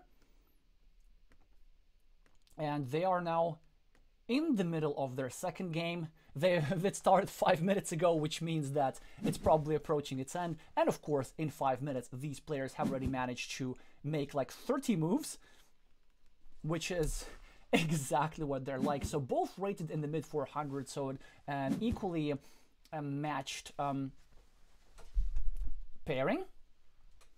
Nalaheim, thank you for confirming that Locoello 1-2-0 against Borborici. So Spain is on the match scoreboard, while Locoello, the more experienced player. So no major surprises there. It is the Catalan newcomer who's currently headed with 6 points on the scoreboard. Make it 8, the Catalan is saying as his tally is approaching 30. Both players have only one meeple in hand, as many meeples have already been deployed. Oscaridis has this 8-point monastery in the middle, and it is waiting for one of the 3 remaining vanilla city caps to go over here. 4 points for the vanilla city caps, 9 points for the monastery, so a big setup here for Oscaridis waiting to happen. In the meantime, there's a juicy 15-point field in the middle, but this is currently tied between these 2 red meeples and these 2 blue meeples, so everything ends up canceling out. Oscaridis gets a 6-point monastery, which could have gone over here as well, but I really like this monastery pattern with 2 rodents sticking out of it, because the ultimate plan for somebody who puts this monastery like this is not only to get the 9 monastery points, but to get a straight line, curve, and get a 5-point row to go along with it. So Oscaridis is really making quite a threat there. He's also trying to build up his city on the right, which is still live, while P. Capella's city is actually already blocked with only 5 points. And P. Capella chose greed and take 4 points, and he will not manage to attack the city by Oscaridis, as Oscaridis covers it up, and he's now 1 tile away from finishing the city completely and getting like 16 points for it. So maybe it's a bit of an oversight for P. Capella. Maybe he should have attacked the city, or maybe they decided that they're so far ahead on the scoreboard with 13 extra points that they can actually afford to allow Oscaridis to complete the city. I'm not sure which logic exactly they were following, but now they need to make a choice. Do they go over here, meeple the city, and try to chase after it, or do they just say, you know what, I don't care about the city, I just want to get compensation in other forms? They can go over here and meeple the city cap and create a counter threat of their own. I would have gone for the other approach, so Oscaridis can now continue the city on their own. P. Capella probably going to go over here and block it, or they might just, yeah, this is exactly what P. Capella does. They really hope that Oscaridis does not draw something like this, and look at this, just in time the Catalan blocks the Spaniard city, and Oscaridis is not able to put the game away, but instead he just uses his last meeple to farm exceptionally prematurely. I think it's a mistake here by the Spanish player. This will make him lose quite a bit of point value. But let's see, maybe that somehow plays out. P. Capella decides to unify 2 cities instead of going over here and trying to fight for Oscaridis' city. So I'm not sure about P. Capella's reluctance to try and fight for the city. Maybe he knows something about the tile runner that I don't. I know for a fact that there does exist at least one tile, at least this one, that can make blue finish his city, so P. Capella needs to worry about it, and needs to worry about it bad. In the meantime, thank you for confirming, Nalaheim, that Texi 1 and Carcassonne are leading 1-0 in their respective games. Carcassonne is in good shape for Catalonia. That's why I put them bold. They're the one to watch. Carcassonne was more experienced than Texi, I think, in these international tournaments. So that's certainly a nice win for Team Spain, as Team Spain is currently a little bit ahead. They, as I will need to remind you, they're currently last year they came 4th in the World Cup, so a very strong team. Hi, Daniel. But back to this game, because they're playing so fast. So, nothing substantial has changed, as Picapella gets an extra point, and now Picapella is trying to block the Monastery, but too late, as Oscarides gets a starting tile, gets 18 points for the city, gets a meeple back, 5 points extra for the scoreboard, and a commanding lead. And I think Oscarides is about to put this one away. He also managed to successfully connect to the farm, so this early gamble paid off, but at the very least, Picapella still has some field entry points. He might go over here if he's feeling particularly lucky, drop a farmer like this, and connect through a straight line like this into the field, or he might wait until he gets a city tile and then go over here, drop a farmer like this, and then connect here. This would be a bit more of a classical connection. But if you ask me, I think first, Picapella needs to take care of recuperating meeples. There's 2 places how he can do so. He can draw a couple of city tiles and get a meeple from here, or they can go over here, over here, over here, trying to finish their monastery. The latter route seems to be more productive to me, but they are making it interesting, and I like it. They are hoping to draw the one remaining road monastery tile and to put it over here. This is an interesting farming approach. Let's see if it brings us somewhere. Picapella, 4 extra quick points on the scoreboard, just 1 point away from Oscarides, indirectly continuing their city.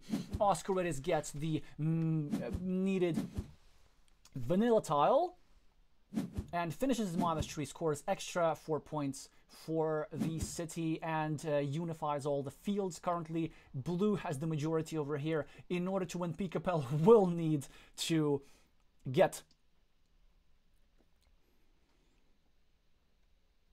some sort of field connection platform. But how exactly do they do that? They need meeples first. They cannot afford to just drop their last meeple somewhere and try to connect. I'm not exactly sure how they do that. Maybe the path is to go here and just hope to draw. Yeah, actually, why not? We go here, place this guy like with the city cap to the left. Then we hope to build efficiently. We hope to get a dagger tile. So we go over here, gain 4 points. Then we take this, we go over here, take 3 points for the road and 9 points for the monastery. And then we have a meeple back. Then we take a road tile over here. Then we get a monastery, then we score 9 points. Then we get a crossroad tile, place it over here, place a farmer like this, get a curve, get 4 points for the road, and connect a hypothetical farmer through the outside of the curve into the field, equalize the field, and win the game because of the completed features. All doable.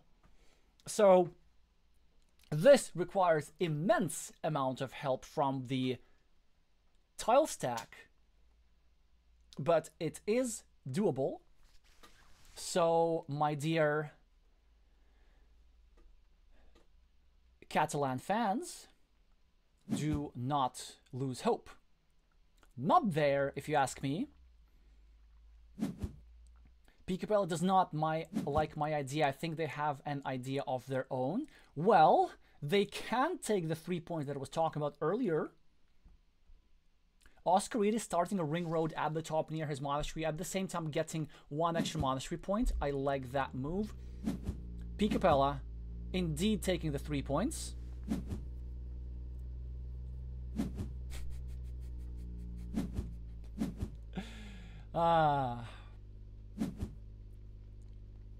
Oscarides is dropping a 3-point farmer, which I think is extra, but it actually has a point. I think his plan is to draw the monastery tile and place it over here. Score 2 points for the road and then bring extra insurance to this farm, which is why Picapella denies that opportunity by taking 2 points himself. And now it is actually it is not possible to get this farmer into the main field through traditional means. By the way, had Picapella listened to me, this tile could have been used over here together with this tile like this. He would have had 4 points for the city, 9 points for the monastery, but instead, because they didn't listen to me, this didn't happen. Okay. Now Laheim is saying next level physics teacher doing what he does. Explaining the situation 15 tiles ahead of the current situation. Well, this is what I have to do, right? I have to come up with some sort of plans for the Catalan player to win the game, because you have to keep fighting. And also, like, imagining the situation 15 tiles ahead, this is a important part of the game.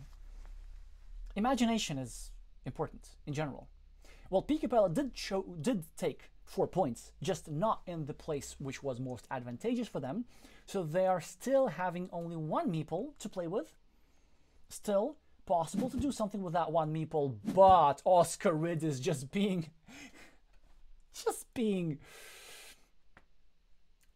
extra cautious, shall we say, or extra blatant with his approach. So he recognizes that this field is so big that if he secures a supermajority on this field, there's nothing that Picapella will be able to do. And his plan is to draw a curve and put yet a 4 farmer into this main field, making sure that Picapella is mathematically unable to do anything about this.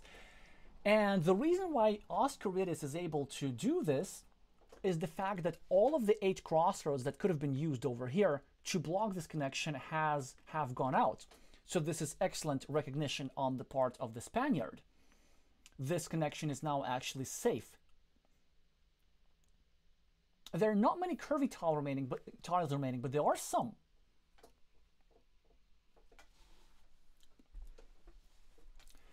As Picapella is deciding whether and where to deploy his last meeple, I suggest that you deploy yours on the like button to help with the algorithm for the stream and to introduce more people to the World Cup of Carcassonne and to competitive Carcassonne in general.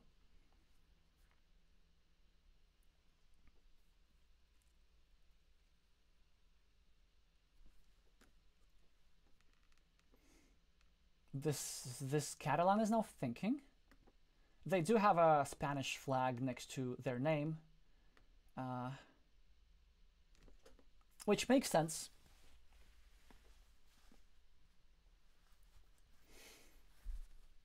It's also interesting how Catalan players are like technically eligible to play both for Spain and Catalonia. Picapella gets a monastery tile. I have an idea for them what they can do. With the move before, they were trying to set up some sort of block over here, but I think what they could do now, they could go over here, score 2 points, and create a field connection platform for themselves. But instead, I think they're throwing it. Instead, I think they are throwing in the towel, as they just chose to score 8 points without the possibility of getting the meeple back, because there are no starting tiles remaining. There is nothing that fits into this square. And it does seem to me that Oscaridis is cruising to a 2-0 victory.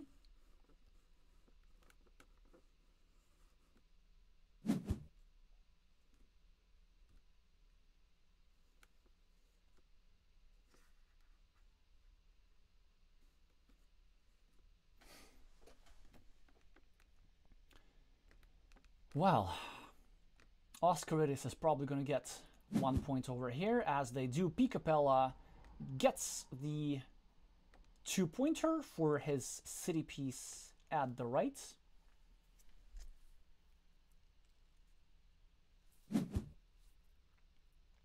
Oscaridis gets a triangle, nowhere to use it, but more than enough to use it to win the game.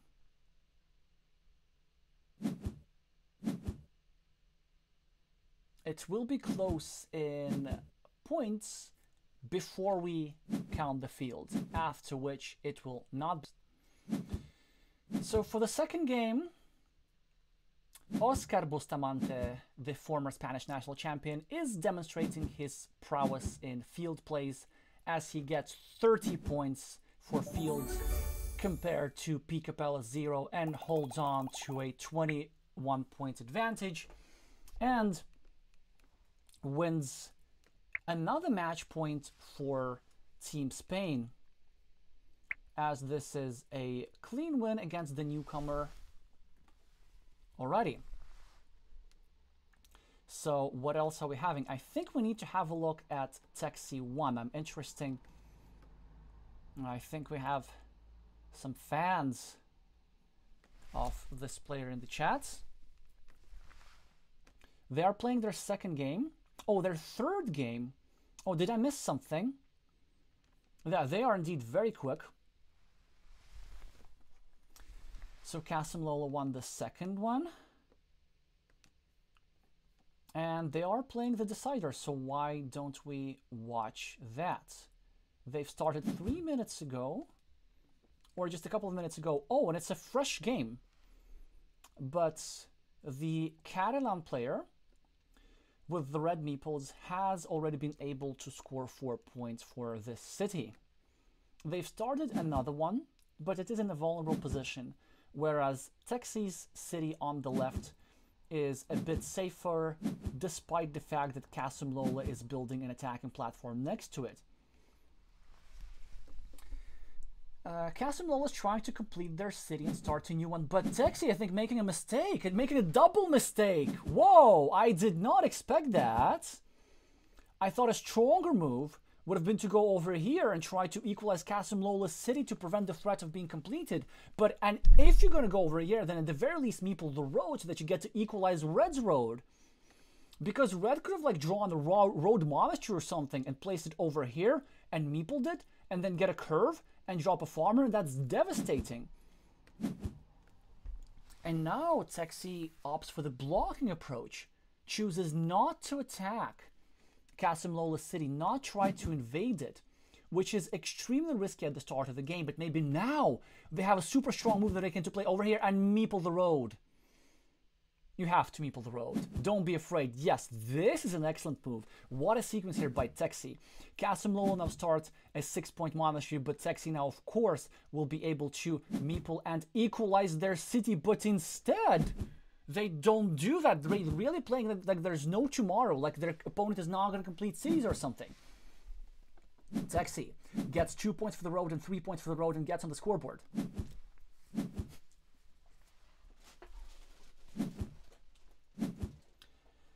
Kasim Lola gets quite fortunate in drawing the tile to continue his city before it's blocked. 2 tiles still remaining that fit into this square. It is not easy to complete the city, yet not impossible. Texi, 5 meeples here and a substantial meeple advantage, gets 1 extra monastery point. Kasim Lola tries to block a Texi city, or at least starting doing so. Texi, surely now they have to attack the city. We cannot allow it to stay open any longer. An excellent choice here by the Spaniard, as Kasim Lola would have used this tile to finish the city, but instead they didn't, because they couldn't, so they just plainly got 3 points for the road and didn't meeple anything. I'm surprised by these players. Everybody's so conservative. Like, what's so scary about meepling this road? There are still 6 curves remaining that can give you 4 points in a meeple back. It's a very, very easy road to meeple. So maybe both players are being a little bit too cautious, if you ask me. So Kasim Lola, who probably should go over here,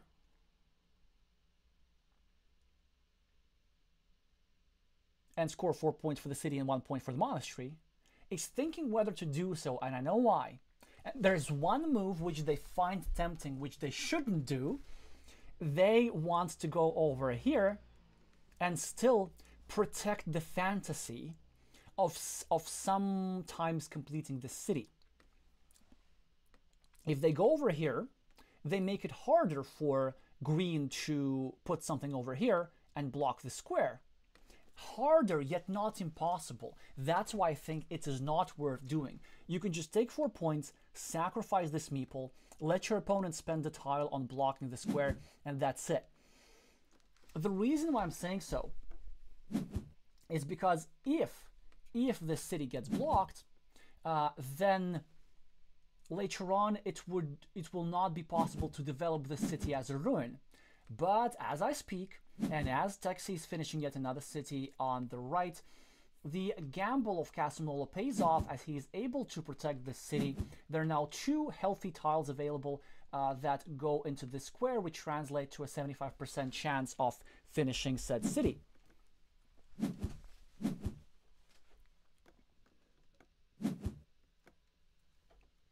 Casamlola gets a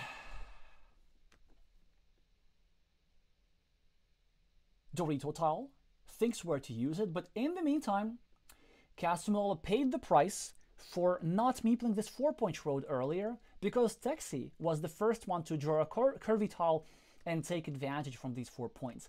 This is what happens when you are too conservative and you don't meeple stuff. Several moves here for this for the Catalan. Maybe here, or here, starting a new city, or maybe we go over here and meeple the road. Given that we are 16 points behind as the Catalan, we might need to start taking some gambles. And the idea with this road is that it goes nicely through the city, which we will need to complete anyway, probably in order to win. And then with another curve, we're going to have a 9-point road going over here, and this will be very efficient building. And the more I speak, the more I like this move, but instead they choose to continue the city, which also makes sense. Texi now can go over here and attack the city, but instead they choose to clean up the city cap for 4 points at the bottom, which also makes sense. Casamlola gets a straight line. Where exactly do they use it? They might go start a new road over here because they desperately need points, as they are 20 points and 3 meeples behind in this game. But if they go over here, this sort of makes this road a little bit more vulnerable, and if they want to be really efficient, they want to keep this free so that they can meeple this for the future and build out this 9-point road pattern that I was talking about earlier. So they decided indeed to keep this free, and then they just simply added 1 point to the monastery. Texi getting a divider tile, trying to attack this shared city, and I think they're going to succeed, which they could go either here or here, creating an opportunity for them to snatch that city and probably the win in the game.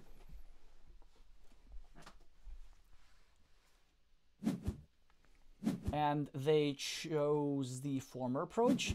There's still 1, 2, 3, 4, 5, 6, 7. There's still 3 Doritos that left over here that green can use. Casamlola gets 4 points for the road. Quick points certainly welcome if you have only 2 meeples.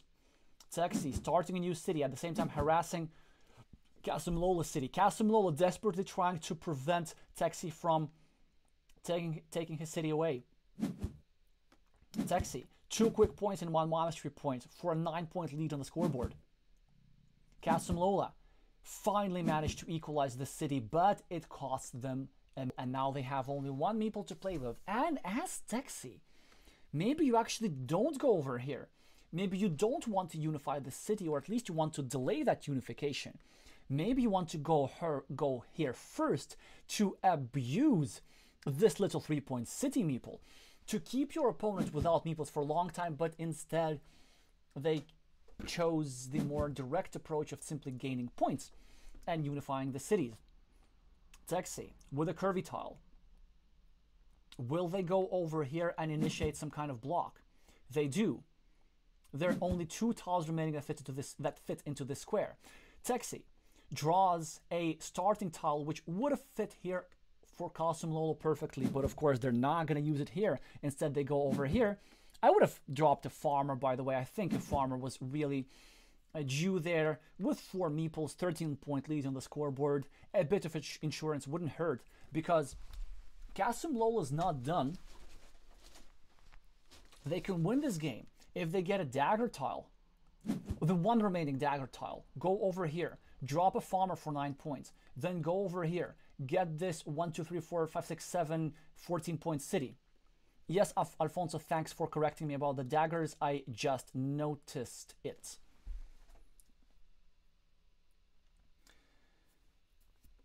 Taxi with a monastery tile. Thinking where to use it. Decides to use it as a monastery. Greedy. Like it.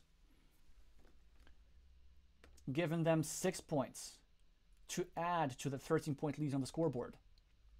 In the meantime, thank you, Nalaheim, for sharing results. The Catalonia is also on the scoreboard as the most experienced, well, one of the most experienced, I think, one of the best shaped Catalan players, with a screen name Carquinyoles, won clean against Madcan. And Rafa equalized against Visitor Q.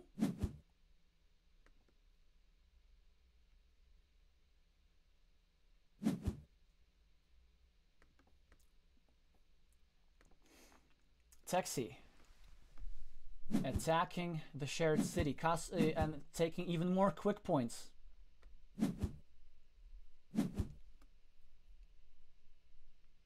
Casimlolo continuing the road. Taxi. Ooh, they now decide to meeple yet another city, and maybe they were hoping for a big city takeover, but in the meantime, Casimlola, of course, finished the shared city, but now everybody has meeples. Both sides have gotten meeples back, and anything can happen in this game if only Casimlola gets this critical tile soon enough. Taxi gets a 7-point monastery. This is strong. Casimlola, where will they deploy their 2 meeples? They might go over here to continue the road. They might go over here and farm. I think that a farming move is in order. But where exactly? That's the question. They decided that the farmers would go over here. Excellent choice. Unfortunately for the Catalan, the Spaniard is the one to draw the dagger for this city. So this meeple of red will be deceased. And given the fact that there's still 1, 2, 3, 4, 5 3 big tiles remaining, 1 quadruple tile and 1 triple city tile, then Taxi can go over here and try to actually win over this city, but instead they chose not to do this. They just add 1 point to the monastery. Casimlola with a quadruple city tile, difficult to find a good use to it. Instead just tries to block Green's monastery, but I don't think it's a very strong move because Green still has, well, it's an okay move. It makes sense. But Green has 1 money tile available to them. If Green gets this, the triple city tile, then they get to go over here, finish their monastery, and meeple a 6-point ruin clean. Casimlola with a city splitter. Probably gonna go over here to add points to their farm. They add points to their farm, but in a different way. Taxi gets 1 monastery point. Casimlola with straight line, not much to do with it. Maybe gonna get a road point. Taxi gets the tile that they need for their monastery. 6 points on the ruin. We will see for sure after some deliberation.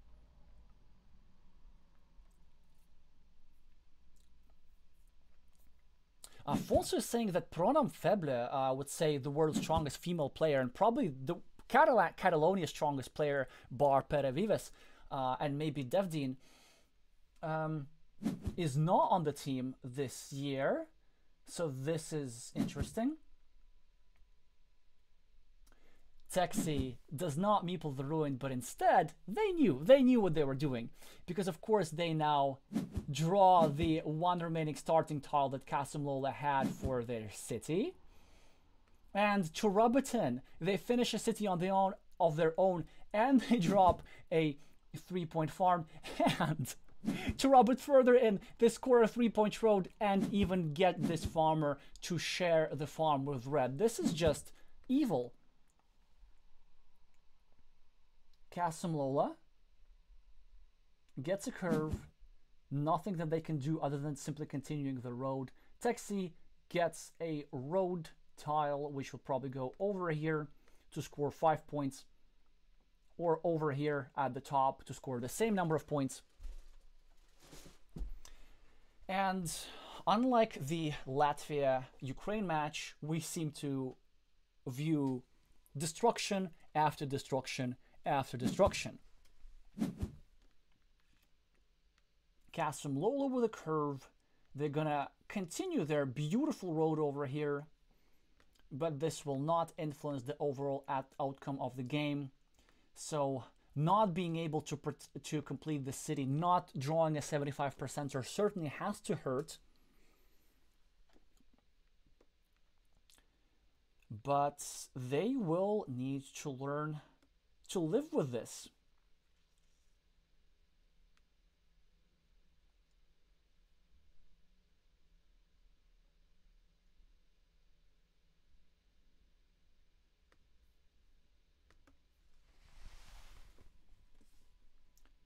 They're trying to delay the inevitable, maybe a little bit hurt. They do finish their road eventually, and the points are being counted. This little city piece in the center ended up scoring only 6 points. Cities score much less than Carcassonne if they're not completed, and the city at the top scored only 3 points. So unfortunate tile draw for Kasimlola, of course. It does seem that there's not that much they could have done in this game. But Texi, quite technical. Picking up all the empty quick points, meepling all the monasteries, fearless, maybe sometimes excessively fearless, as they were delaying attacking attempts against their opponent's city, but their risk paid off as they win with a 22-point difference. And with that, they decide the match in favor of Spain, because with that, the score is 3-1.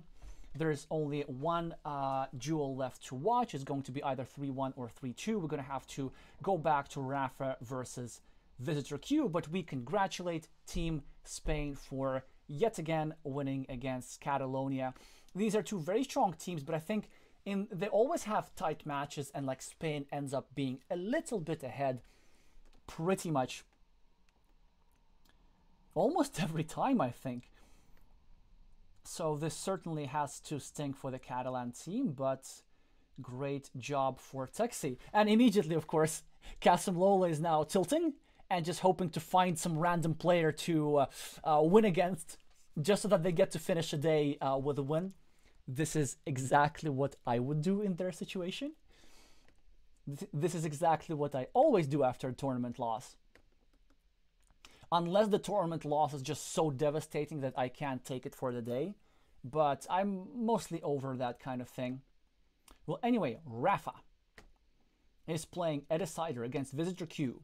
Hopefully they don't know the match result just yet. Hopefully they think that this game matters. And it does. It matters for prestige. It matters for experience. I need to remind you that 2020 Rafa, although they are the reigning national champion of such a big Carcassonne country as Spain, they are still a newcomer in the Spanish national team. And they now get a Dorito tile to finish a huge road and get ahead on the scoreboard against Visitor Q. Visitor Q, however, has a lot of farmers here, here, here, and there's another one which is going to come over here, but not yet, as Visitor chooses to take 4 quick points first. Rafa. Dorito tile. Will he go over here, continuing his ruin, or over here, continuing his city, but maybe reducing the chances of completing it? Or maybe they are going to find something else.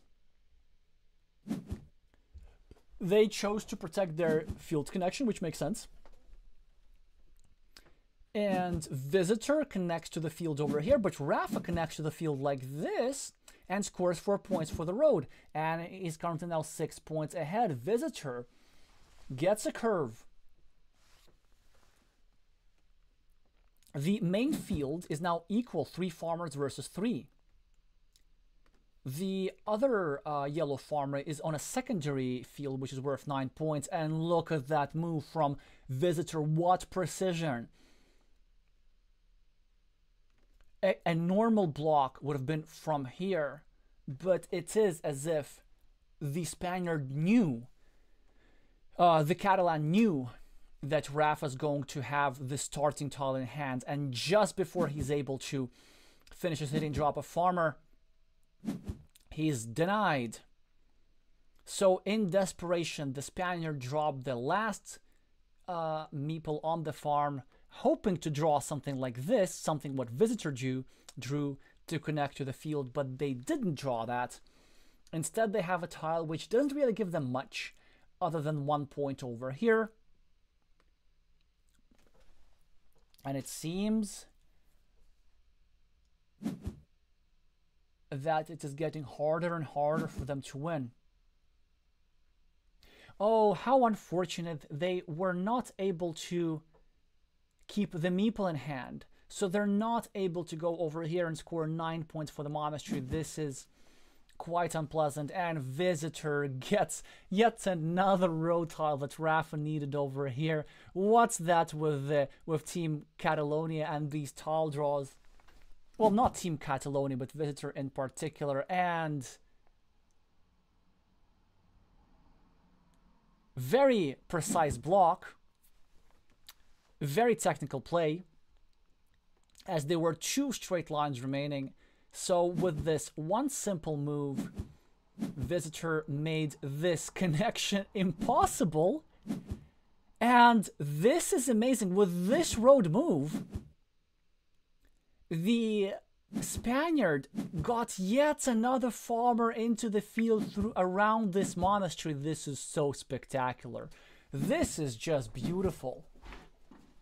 Of course, Rafa with more points on the board, 6 extra points, but a 30-point field does it for Visitor Q, and Catalonia gets another match point. Not enough to win this match, but enough to get aesthetic points and a positive conclusion to an otherwise unfavorable outcome for them. So great fight for Rafa, and of course the experience of Visitor Q has been paid off. Wins for Spain on tables number 1, 2, and 3, and wins for Catalonia on the other tables. Okay, this was pretty quick. The match finished in just an hour, which is exactly what you expect with Iberian players. I did not expect it to last any longer. Did you notice how like Latvia versus Ukraine lasted 85 minutes? And this one lasted 61 minutes. Okay, 82 minutes and 61 minutes. Still a very, very big difference. I'm tired from speaking because they're playing so fast. I just need to just shoot words. So to make me feel tired, less energized, because I still have like a lot of stuff to do today for the channel, after this I'm going to shoot a couple of videos because I really need to get some content out there. I know I've been saying this for a long time.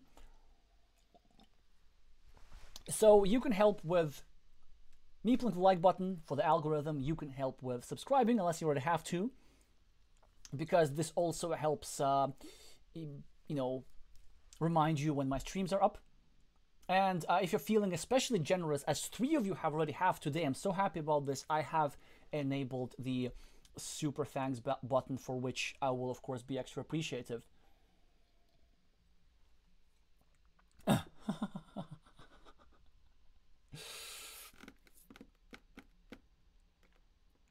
Oh, thanks for reminding about registering the teams. Actually, I haven't registered Team Latvia yet. Oh, I haven't also registered for the Latvian National Championships on the 13th of April in person. This is also one of the reasons why I will need to take a little leave of absence from streaming. So this is our last stream of Carcassonne preseason. And I will be streaming some more, of course, when I'm back for the start of the World Cup. But before that, hopefully there will be some uploads, updates, so stay tuned.